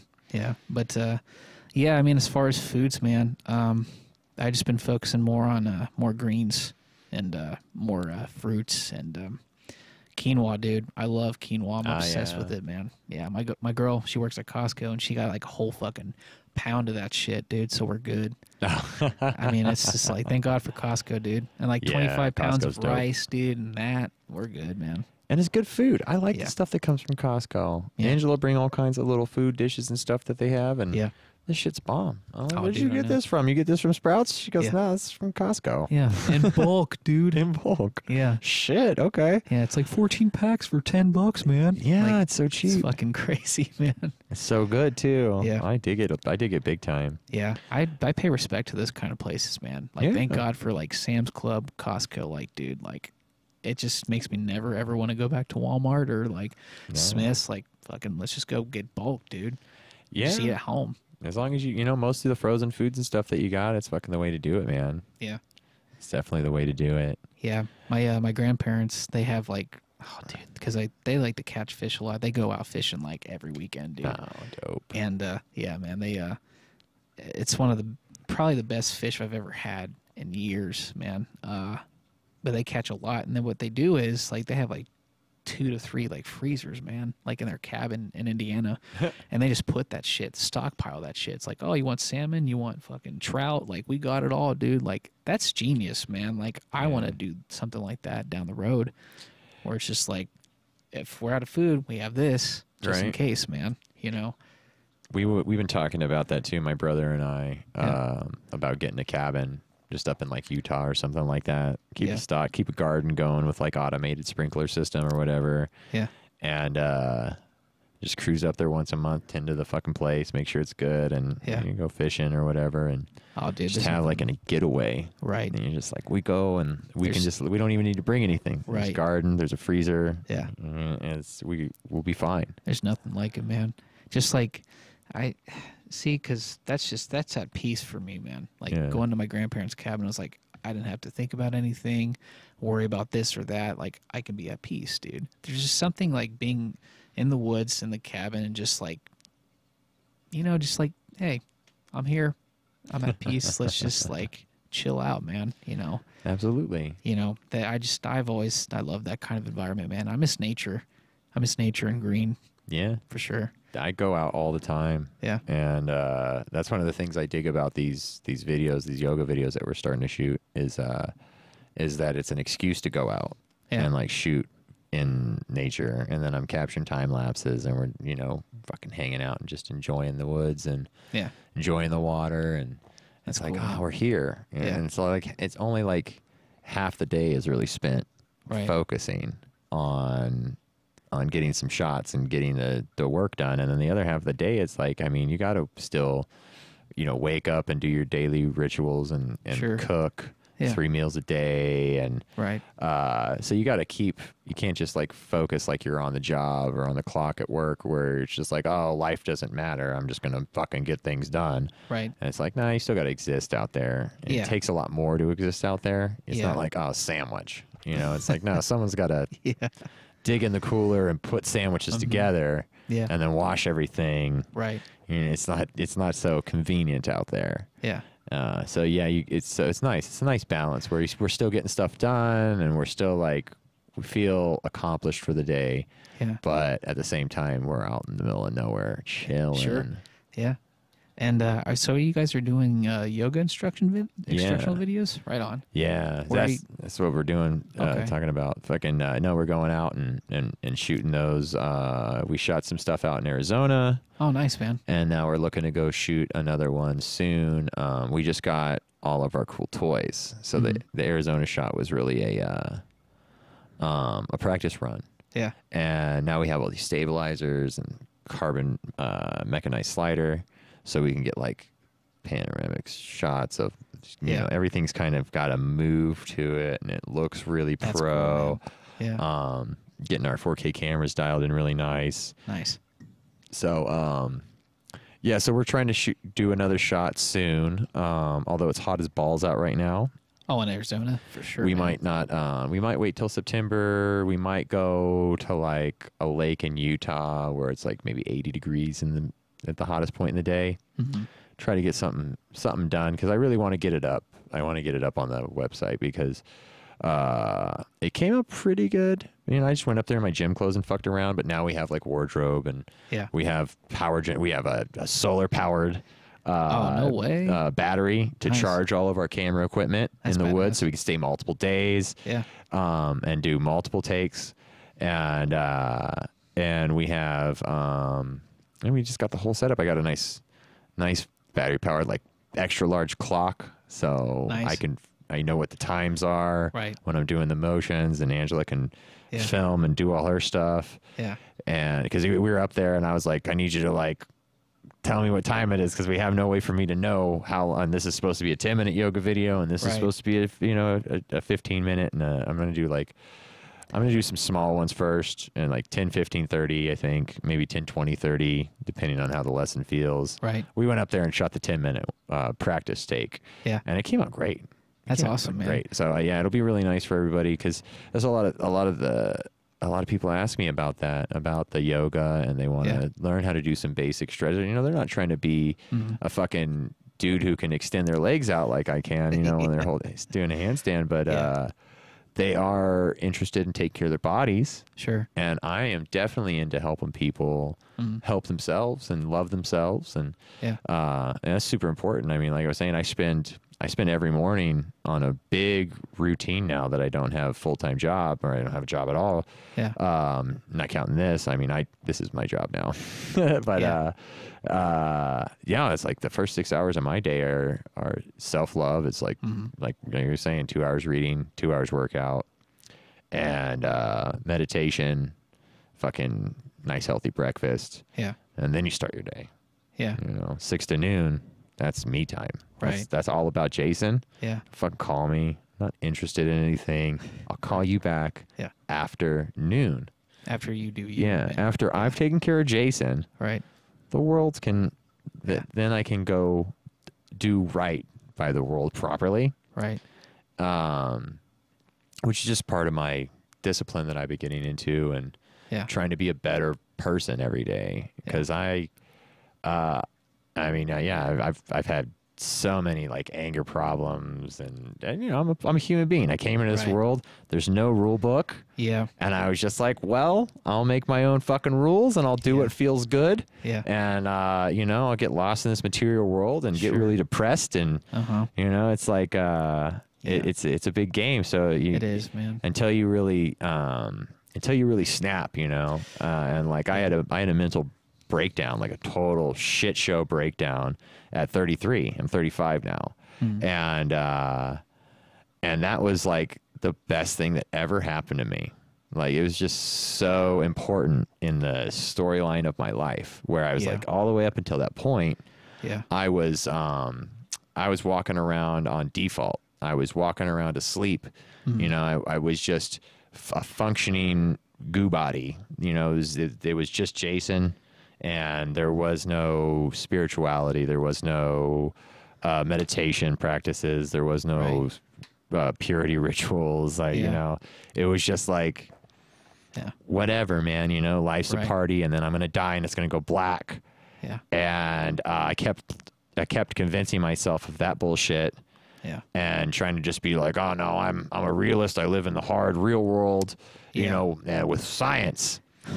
And that just doesn't pan out after a while. You know, there's so much more happening than just these three dimensions of the material world. Sure. Yeah. And once you snap like that, this bullshit narrative that you've been lying to yourself about and telling yourself that your ego is all that there is, right? And your brain, you just satisfy your brain and satisfy your brain's cravings and desires.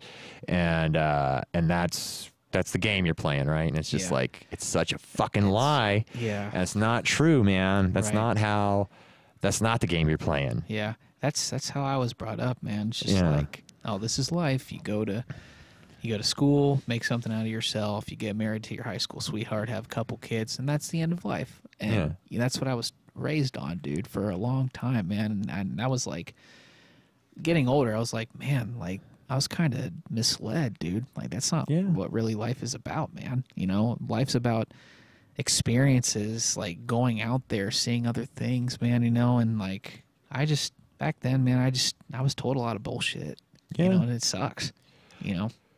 You got to figure out how to read bullshit. Yeah.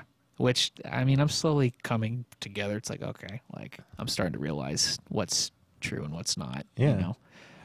Well, and that's the other problem. Another thing I like to bring up a lot is that what is actually true? What can you actually know Right. as a human being that you can say 110% this is the truth? Yeah. It's like I can't land on a single thing Yeah. that is like that, where it's just like, no, this is the way it is, and I know for sure this is the way it is, because I don't know shit.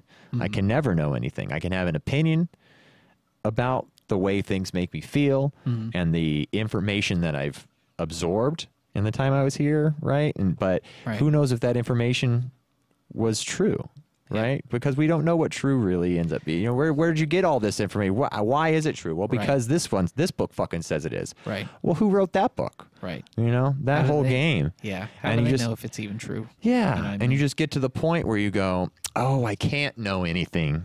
I'm not allowed to. It's okay though. Yeah. But it's that that delusion that you think you know shit. Right. That's a big hurdle to get over. Yeah. Where people just know, I know the way it is. I'm for sure about this. Yeah. And it's like, but you don't. Right. You have your opinion. Right. And you have things that you like about the way that you think it is. Yeah.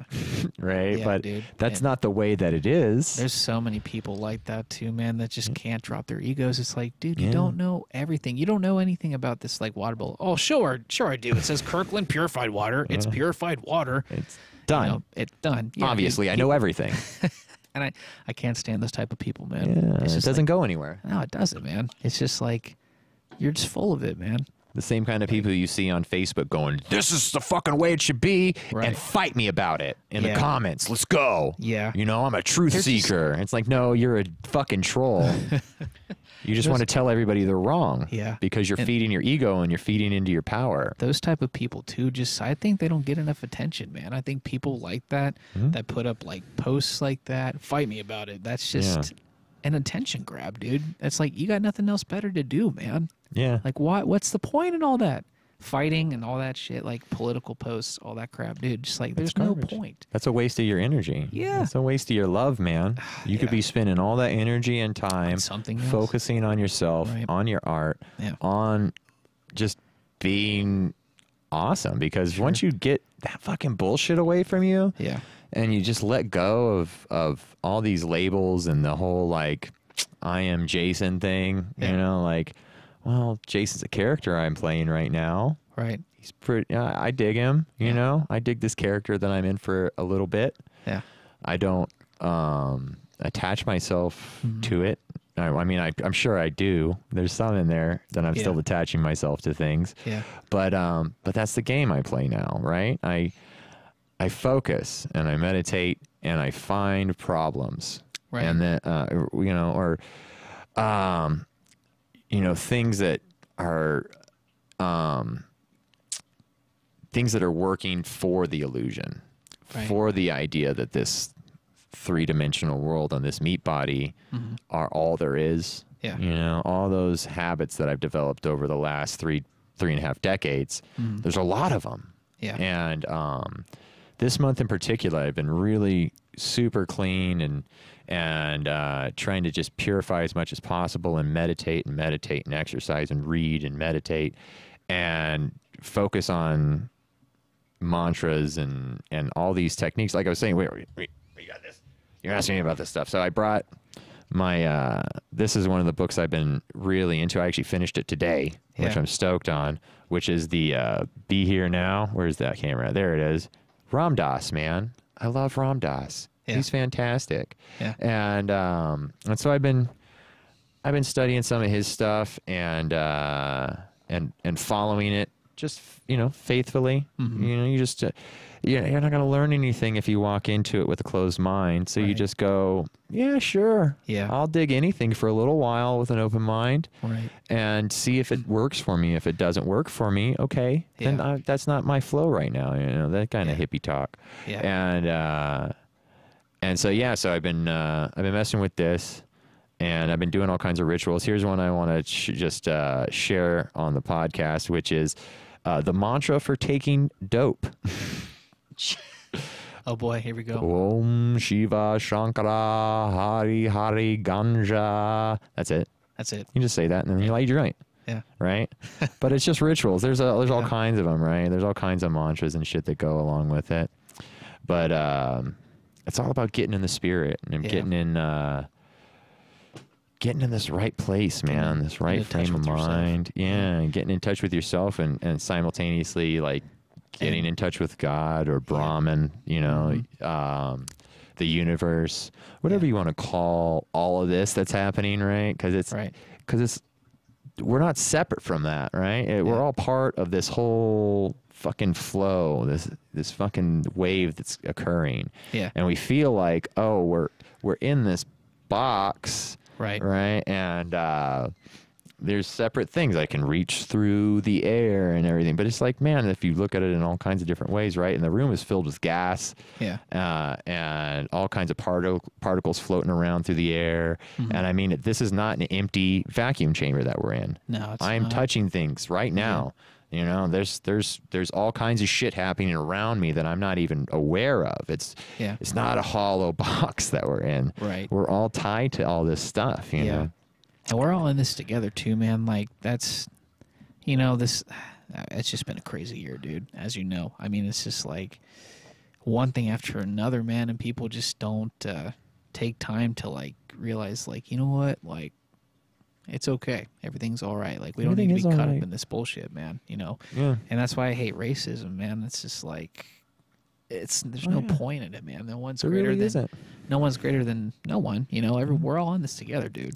We all bleed the same color. It's, you know, we're all individually a unique thing too. Right. You know, like I might be considered a white guy and you're a white guy, right? But you got long hair, I got short hair. You know, you wear a hat, I don't got a.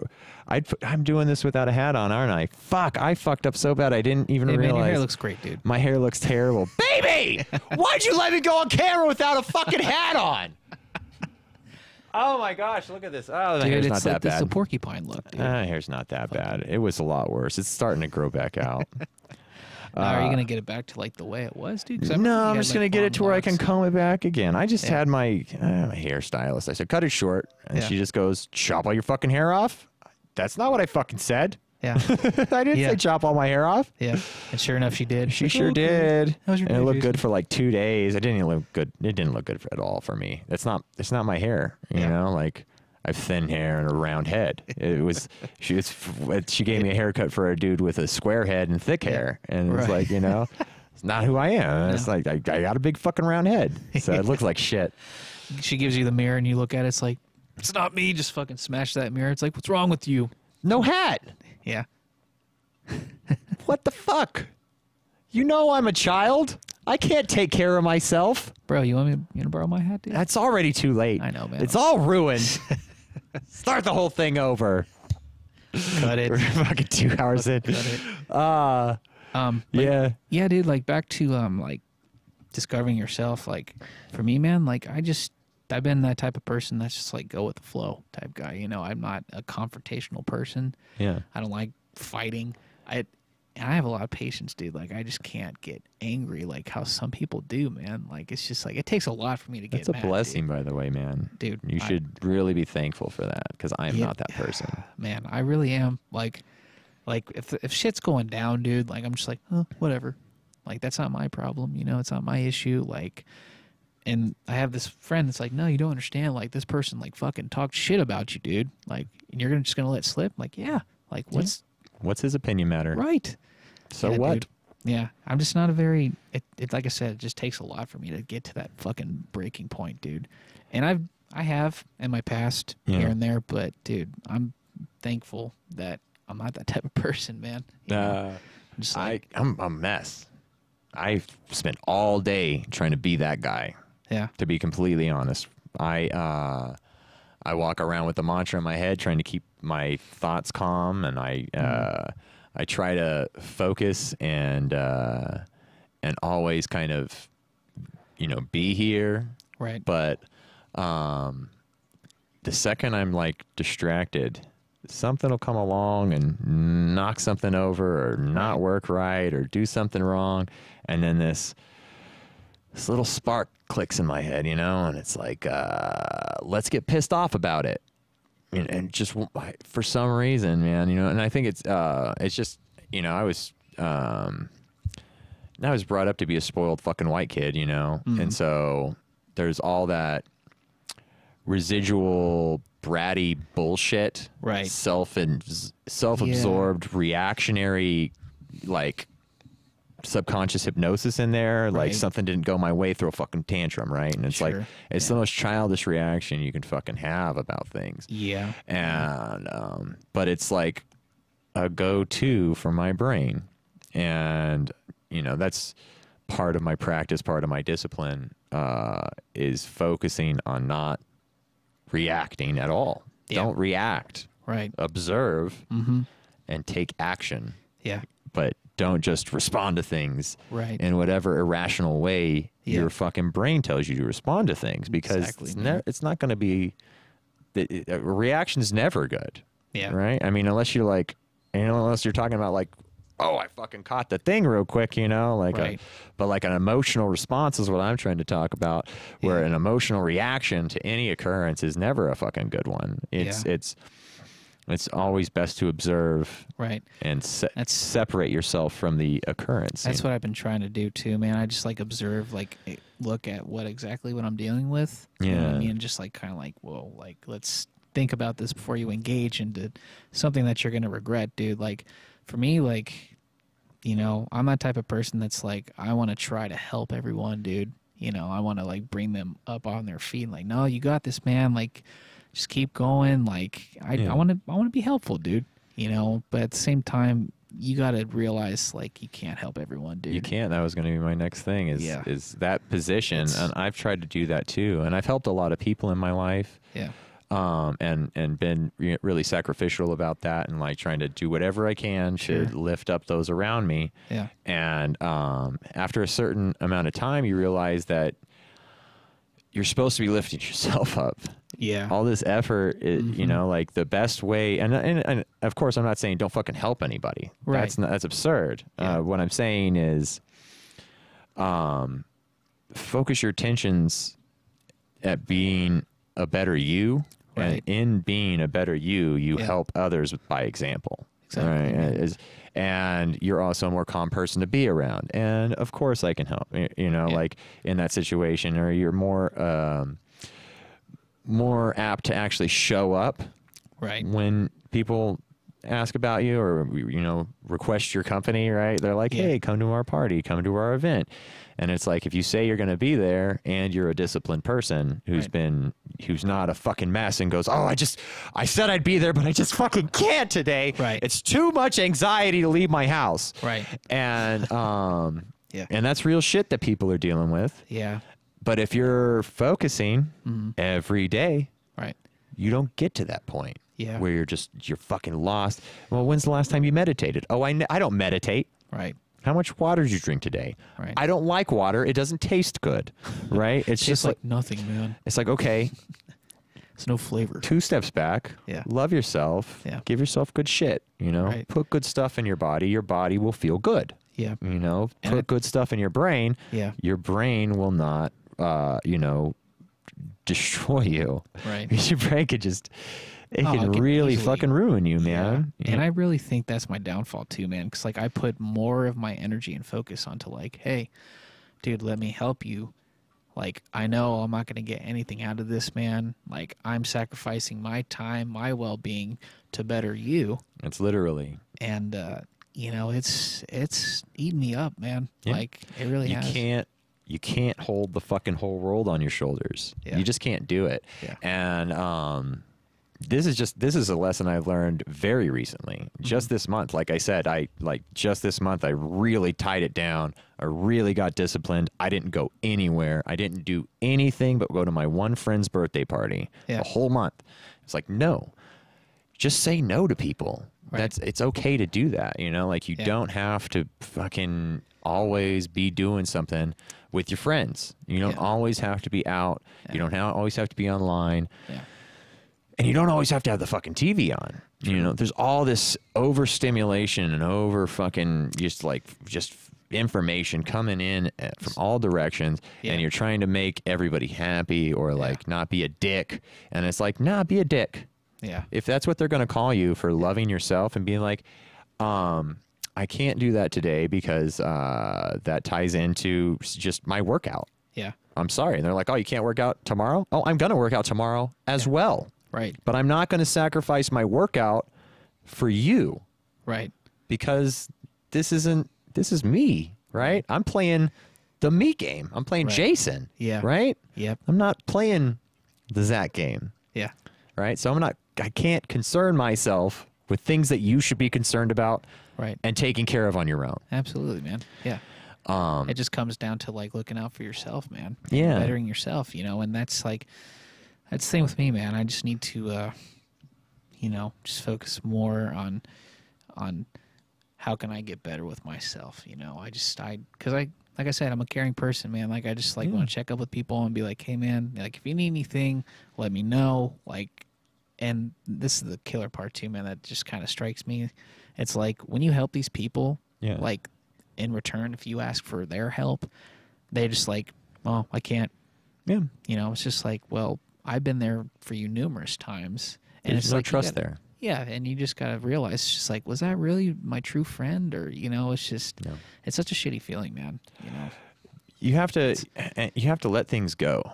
You know what I mean? Like life's always fucking changing. Life's always gonna evolve into the next thing. You can't fucking hang on to the past as much as you like your old friends. Right? It's just like that's not where you are anymore. Yeah. And that doesn't mean you can't hang out with them or be their friends, right?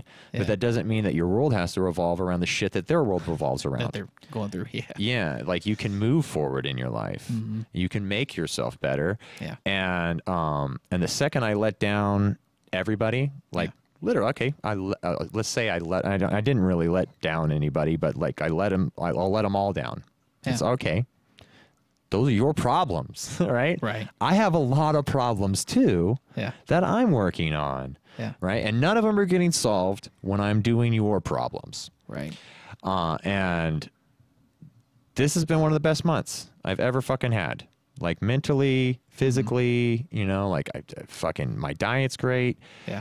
I just can't rave enough about the fucking focus and the discipline and getting and loving yourself and being one with the universe as I've been being, like waking up at 6 a.m, going to bed at fucking 9. Yeah. It's like, that I'm following the, like when the moon comes out, oh, it's my buddy the moon. Oh, but the sun's down. I got to go to bed, but that fucking thing's cool. Right. I'm like, I'm watching everything around me, not turning the fucking TV on until late at evening, even the evening. We're eating dinner. Okay, let's fucking watch a little bit, Yeah. But it's not like this obsession all day that it used to be. It's distractions, man. All these like materialistic things, they're just distractions from what is really important, and that's yourself. That's your well-being. That's your loved ones' well-being. It takes away just, I don't know, man, trying to find your true self, dude.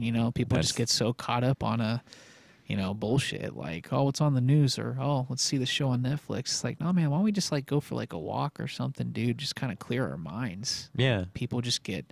Don't bring the Bluetooth. Exactly, man. Just let go of technology. Listen to the birds. Man. Right. Just listen to the birds, listen to the wind, whatever, man. Want get in touch with nature, and, yeah, I mean, like I said, man, I'm just slowly like just building myself up, and I want to get better, man. I want to get better. It's a slow process that ramps. Like I started with, I was just having a conversation with my brother like a month and a half ago about, oh yeah, like we definitely make an effort, right, to like eat 2 veggie dishes and then whatever the fuck we want for dinner. Sure. And then like once a week we make an effort to eat veggie at dinner too. So it's like, oh, that's a whole veggie day. And that was kind of what I was doing for a really long time. Yeah. But for the most part, I was eating whatever the fuck I wanted. And then now we took that next step, which was like, oh, I don't know if I can. I was apprehensive about it. Of course, I was like, oh man, I'm gonna eat fucking vegetables all the time, and I love it. I love it to death. But it took a long time for me to be ready for that. Yeah. And you can't rush those kind of things. I mean, you can jump into them, and straighten by fire, but it's a rough way to go too. It's the hardest part. Yeah, and it's a lot better to just step by step, take another step. take another step. You know, it might not be in your comfort zone, but that's where you grow. You got to go out of your comfort zone to actually accomplish anything. Yeah, that's what I'm trying to get to, man. Like, I'm trying to like focus more on like, okay, like, yeah, you want this because it's gonna be good. It's gonna be, you know, comfort food, all this shit, dude. But at the same time, you know what's right, man. Yeah. You want to go for this. You want to sacrifice that in order to get better doing this. Like, I just gotta trust myself, man. I've been trying, dude. That's hard, dude. Like, I try to not eat past 9 o'clock. It's like, fuck, that's man. another game I play. I'm fucking like still hungry, dude. I don't eat my breakfast till noon, and 8:30 I'm shut down. Depends on how late we eat dinner, you know. But like once dinner's done, it's like brush your fucking teeth, take your night vitamins, and drink water the rest of the night. That's it, huh? Yeah, and so you keep your body on that fucking keto fat burning cycle, or you know. So you do like 2 meals a day, or just I do 3. All 3. I do. I do my oatmeal right at noon. Right at noon. So like I'm wrapping my meditation up right into my fucking yoga. I'm right into my oatmeal. You know, it's like right when I'm done, it's like sweet. I can eat, you know, or shower and eat, whatever it ends up being. Yeah. But yeah, and then that's like noon, and then I do my whole day. You know, noon to 8. Yeah. Get shit done. Yeah. You know, it's like fucking working on the podcast and editing and you know, social media bullshit and you know, learning how all these new camera pieces work, and it's been a lot. And writing and figuring out the next step and the next step and the next step and the next step. Yeah. We got a website we're about done with. Kick ass, man. Yeah. Got new logos being designed. Nice, dude. Yeah. You guys are, I'm telling you what, man. I mean, I love what you're doing, man. Thank you. Yeah, dude, of course, man. You know, I've been looking at your other like episodes and stuff. I'm like, dude, this guy's got it fucking cranking, man. Keep it going, dude. Yeah. Space Brain Station to the fullest. It's badass, man. Consistency. You know? And it's such podcasts, man. There's a beauty to it, man. There's such a freedom. Like, you just like, let's just talk, dude. Yeah. It's like not like just about anything, everything, dude. And I love that, dude. There should be more, you know. I agree, man. I think that that's one of the things I really like doing it. And I get to talk about real shit. I'm not just up here trying to tell jokes. We can talk about meditation. We can talk about healthy eating. Right. We can talk about proper exercise. Yeah. This shit's really important to me. Yeah. Like, it's so important. It's important to everybody. They just don't realize it yet, right? It's like, fuck, man, you really got to get on loving your body and loving yourself, because there's no better feeling. There's no better feeling. You can't get it out of a bottle. No, you can't, man. You got to just work for it. Yep. You got to work really hard for it. It takes work and dedication, man. But then after a while, it's like the work kind of flips. It turns into play, man. True. It turns into, I love this. I can't wait to exercise. I can't wait to meditate. I can't wait to read this book. I'm really into it. And it just takes time. Yeah. And you get better. So as far as like workouts, dude, like what do you do as far as like working out? Like I do the P90X workout. Okay. So when we don't have this in the way, it's P90X week. Uh-huh. And then when this is in the way, I do freeform yoga that I've been working on, which is just basically the yoga I do it's a 60-minute routine. That's all the hardest moves I can do all in a row. That's cool. Right. And challenging yourself. I just practice getting those moves tighter. Yeah. And it's really rough. It's an ass kicker. Yeah. And then I do my Murph. Yeah. Which is you run a mile. Yeah. And then you do 100 pull-ups, 200 push-ups, 300 squats, and 400. I do 400 sit-ups with it as well. Yeah. And then you run another mile. Wow. Man. And that's a motherfucker. And so I'm sure, dude. I break that down into like 5, 10, 15, 20. Yeah. But I'm about to switch it to 10, 20, 30, 40. Yeah. And then I do a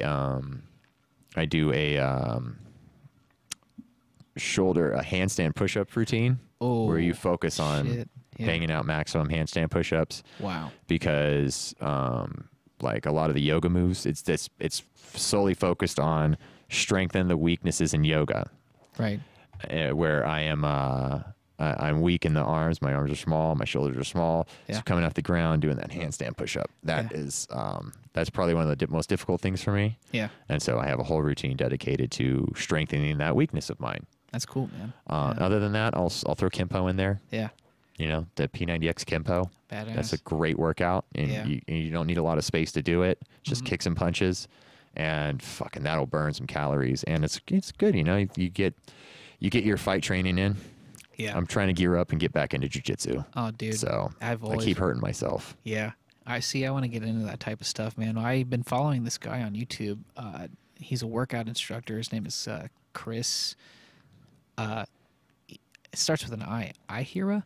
Chris Ihira. Yeah. Dude, this guy is fucking ripped, man. Like, he's just like, dude, I don't know. Some of the workouts he does, man, it's like, how do you do that, dude? It's like, it's insane to me, man. It's just like commitment.